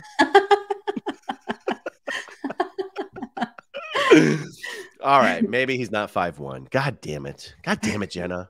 Sorry, everyone. Here's an interesting question. Kathleen says, "So nice to see you here, Jenna. Have you told your kids some of what you went through? Loved your book."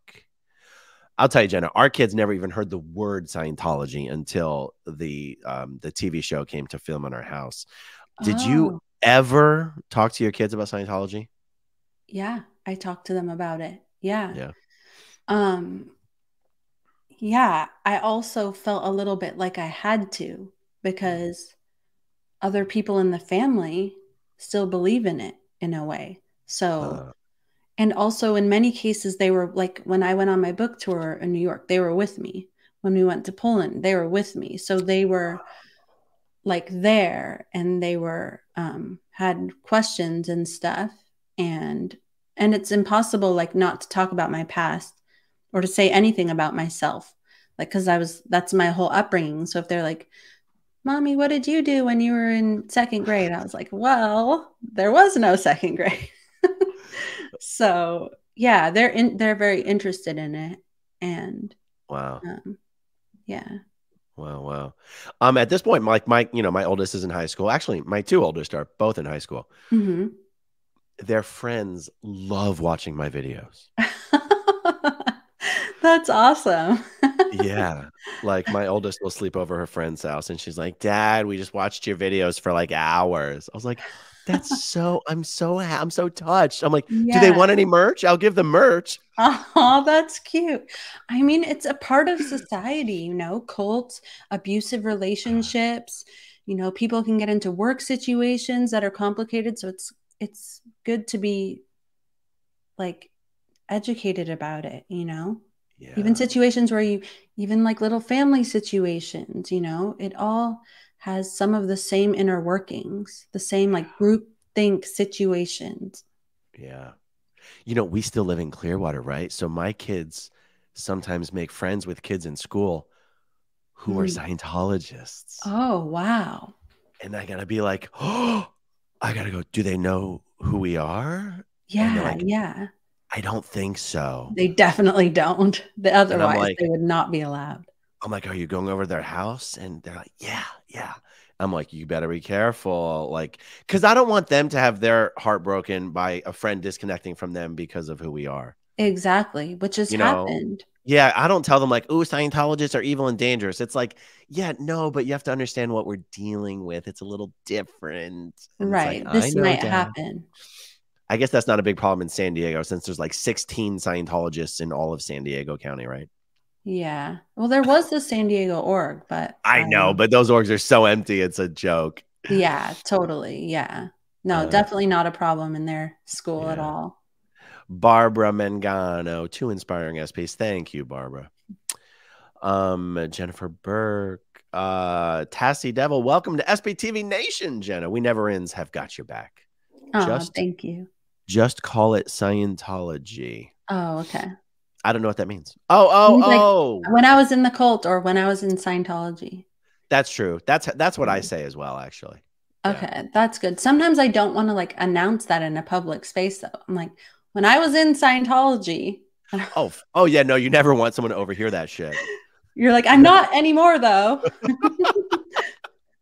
It is funny sometimes just to drop in a social setting. Oh, I wouldn't know anything about that. I grew up in a cult, and people are like, "What?" Yes, exactly. It's more for comedy relief, really. Jackson is in the chat. Hey. So you knew Jackson when you were in, right? Because he just like out of the corner of my eye. I was young. Yeah. And I left the ranch before the other kids did. So they left 3 years later. So they would have maybe had a chance to get to know him more than I did. Yeah. But I know who he is and I remember him. That makes sense. I remember his wife. Oh, yeah. Did you see my video where me and Jackson talked about Barrett Oliver and all that shit? Did you see that? I'm going to have to send it to you. I want to watch that though. I remember. Did you know Barrett Oliver? Did you know Barrett? He was at the ranch when I was there. He was like in the Campbell house. I don't know what they were doing to him. Oh, that's because he was basically on he was in ethics trouble. He was on watch out there. Yeah, for a long time. But did you know him as the never-ending story kid? Yeah.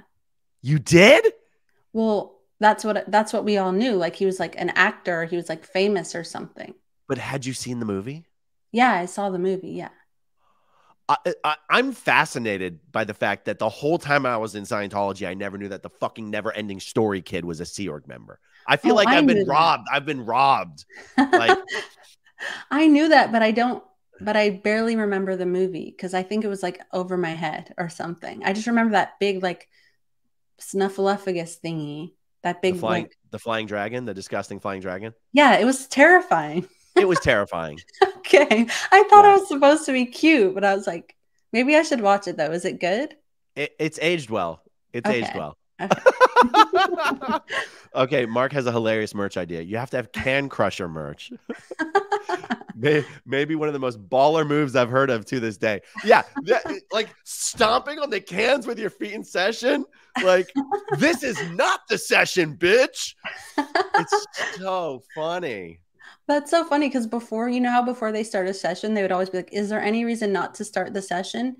And I would always be like, yeah, I don't want to. And they never like knew that they would just do it anyways. But I always said a reason not to. Yeah, no one's ever given a reason. It's like you're not supposed to give a reason. That is so funny to me. That's why people are like, we don't know what to do with this one. You know, amazing. All right, Mark says, yes, Claudio Lugli has confirmed that he is 4'13". He wears lifts in his shoes. Jenna is taller than him. Claudio made his clothes. He would know the real measurement. I feel like Mark would know too. That's the thing. That's the thing. You'd think Mark, like, and also people would recognize, like when I see Tom Cruise wearing his boots, I'm like, yeah, there's a reason why you're wearing the same boots in every single photo. They're your elevator boots. Right. People at Int would know if Dave was always wearing his magic boots. Oh, that's what I'm going to call him, Dave's magic boots. But I wouldn't have noticed because I was just like, everyone was taller than me. Right. And also, Sea Org members don't wear boots. They wear dress shoes. But I guess you can wear lifts in your dress shoes. But to have 2-inch lifts, that's a lot of lift. Yeah, but he was rarely wearing uniform. Oh. Yeah. Huh. Did he like wearing jeans and boots like Tom always does? He did wear jeans. I don't know if he was wearing boots, but he wore jeans all the time. It's Dave's magical boots. Barbara says, my husband said you pronounced it right. There's an ongoing joke about me not knowing how to pronounce Barbara's last name. Oh. All right. Well, this has been freaking awesome, Jenna. Thank you for doing this with me. Yeah, thank you for having me. And thank you so much to everybody for listening and subscribing. It means the world. I really appreciate it. And thank you, Aaron, for helping me out. My pleasure. Let me show everyone once again, Jenna Miscavige's channel, at Jenna Miscavige on YouTube. Oh my God, you're 10 people away from hitting 10,000 subs. And let me pull up your book again. Jenna's book is Beyond Belief, My Secret Life Inside Scientology, and My Harrowing Escape. I hope you sell a ton more of these books. Oh, thank you. All right, guys. Thank you for joining us. As always, thank you to everyone who watches until the very end, and we'll talk to you soon. Bye. Okay, if you want to see my rock and roll songs, click right on this guitar. And if you want to see a different one of my videos,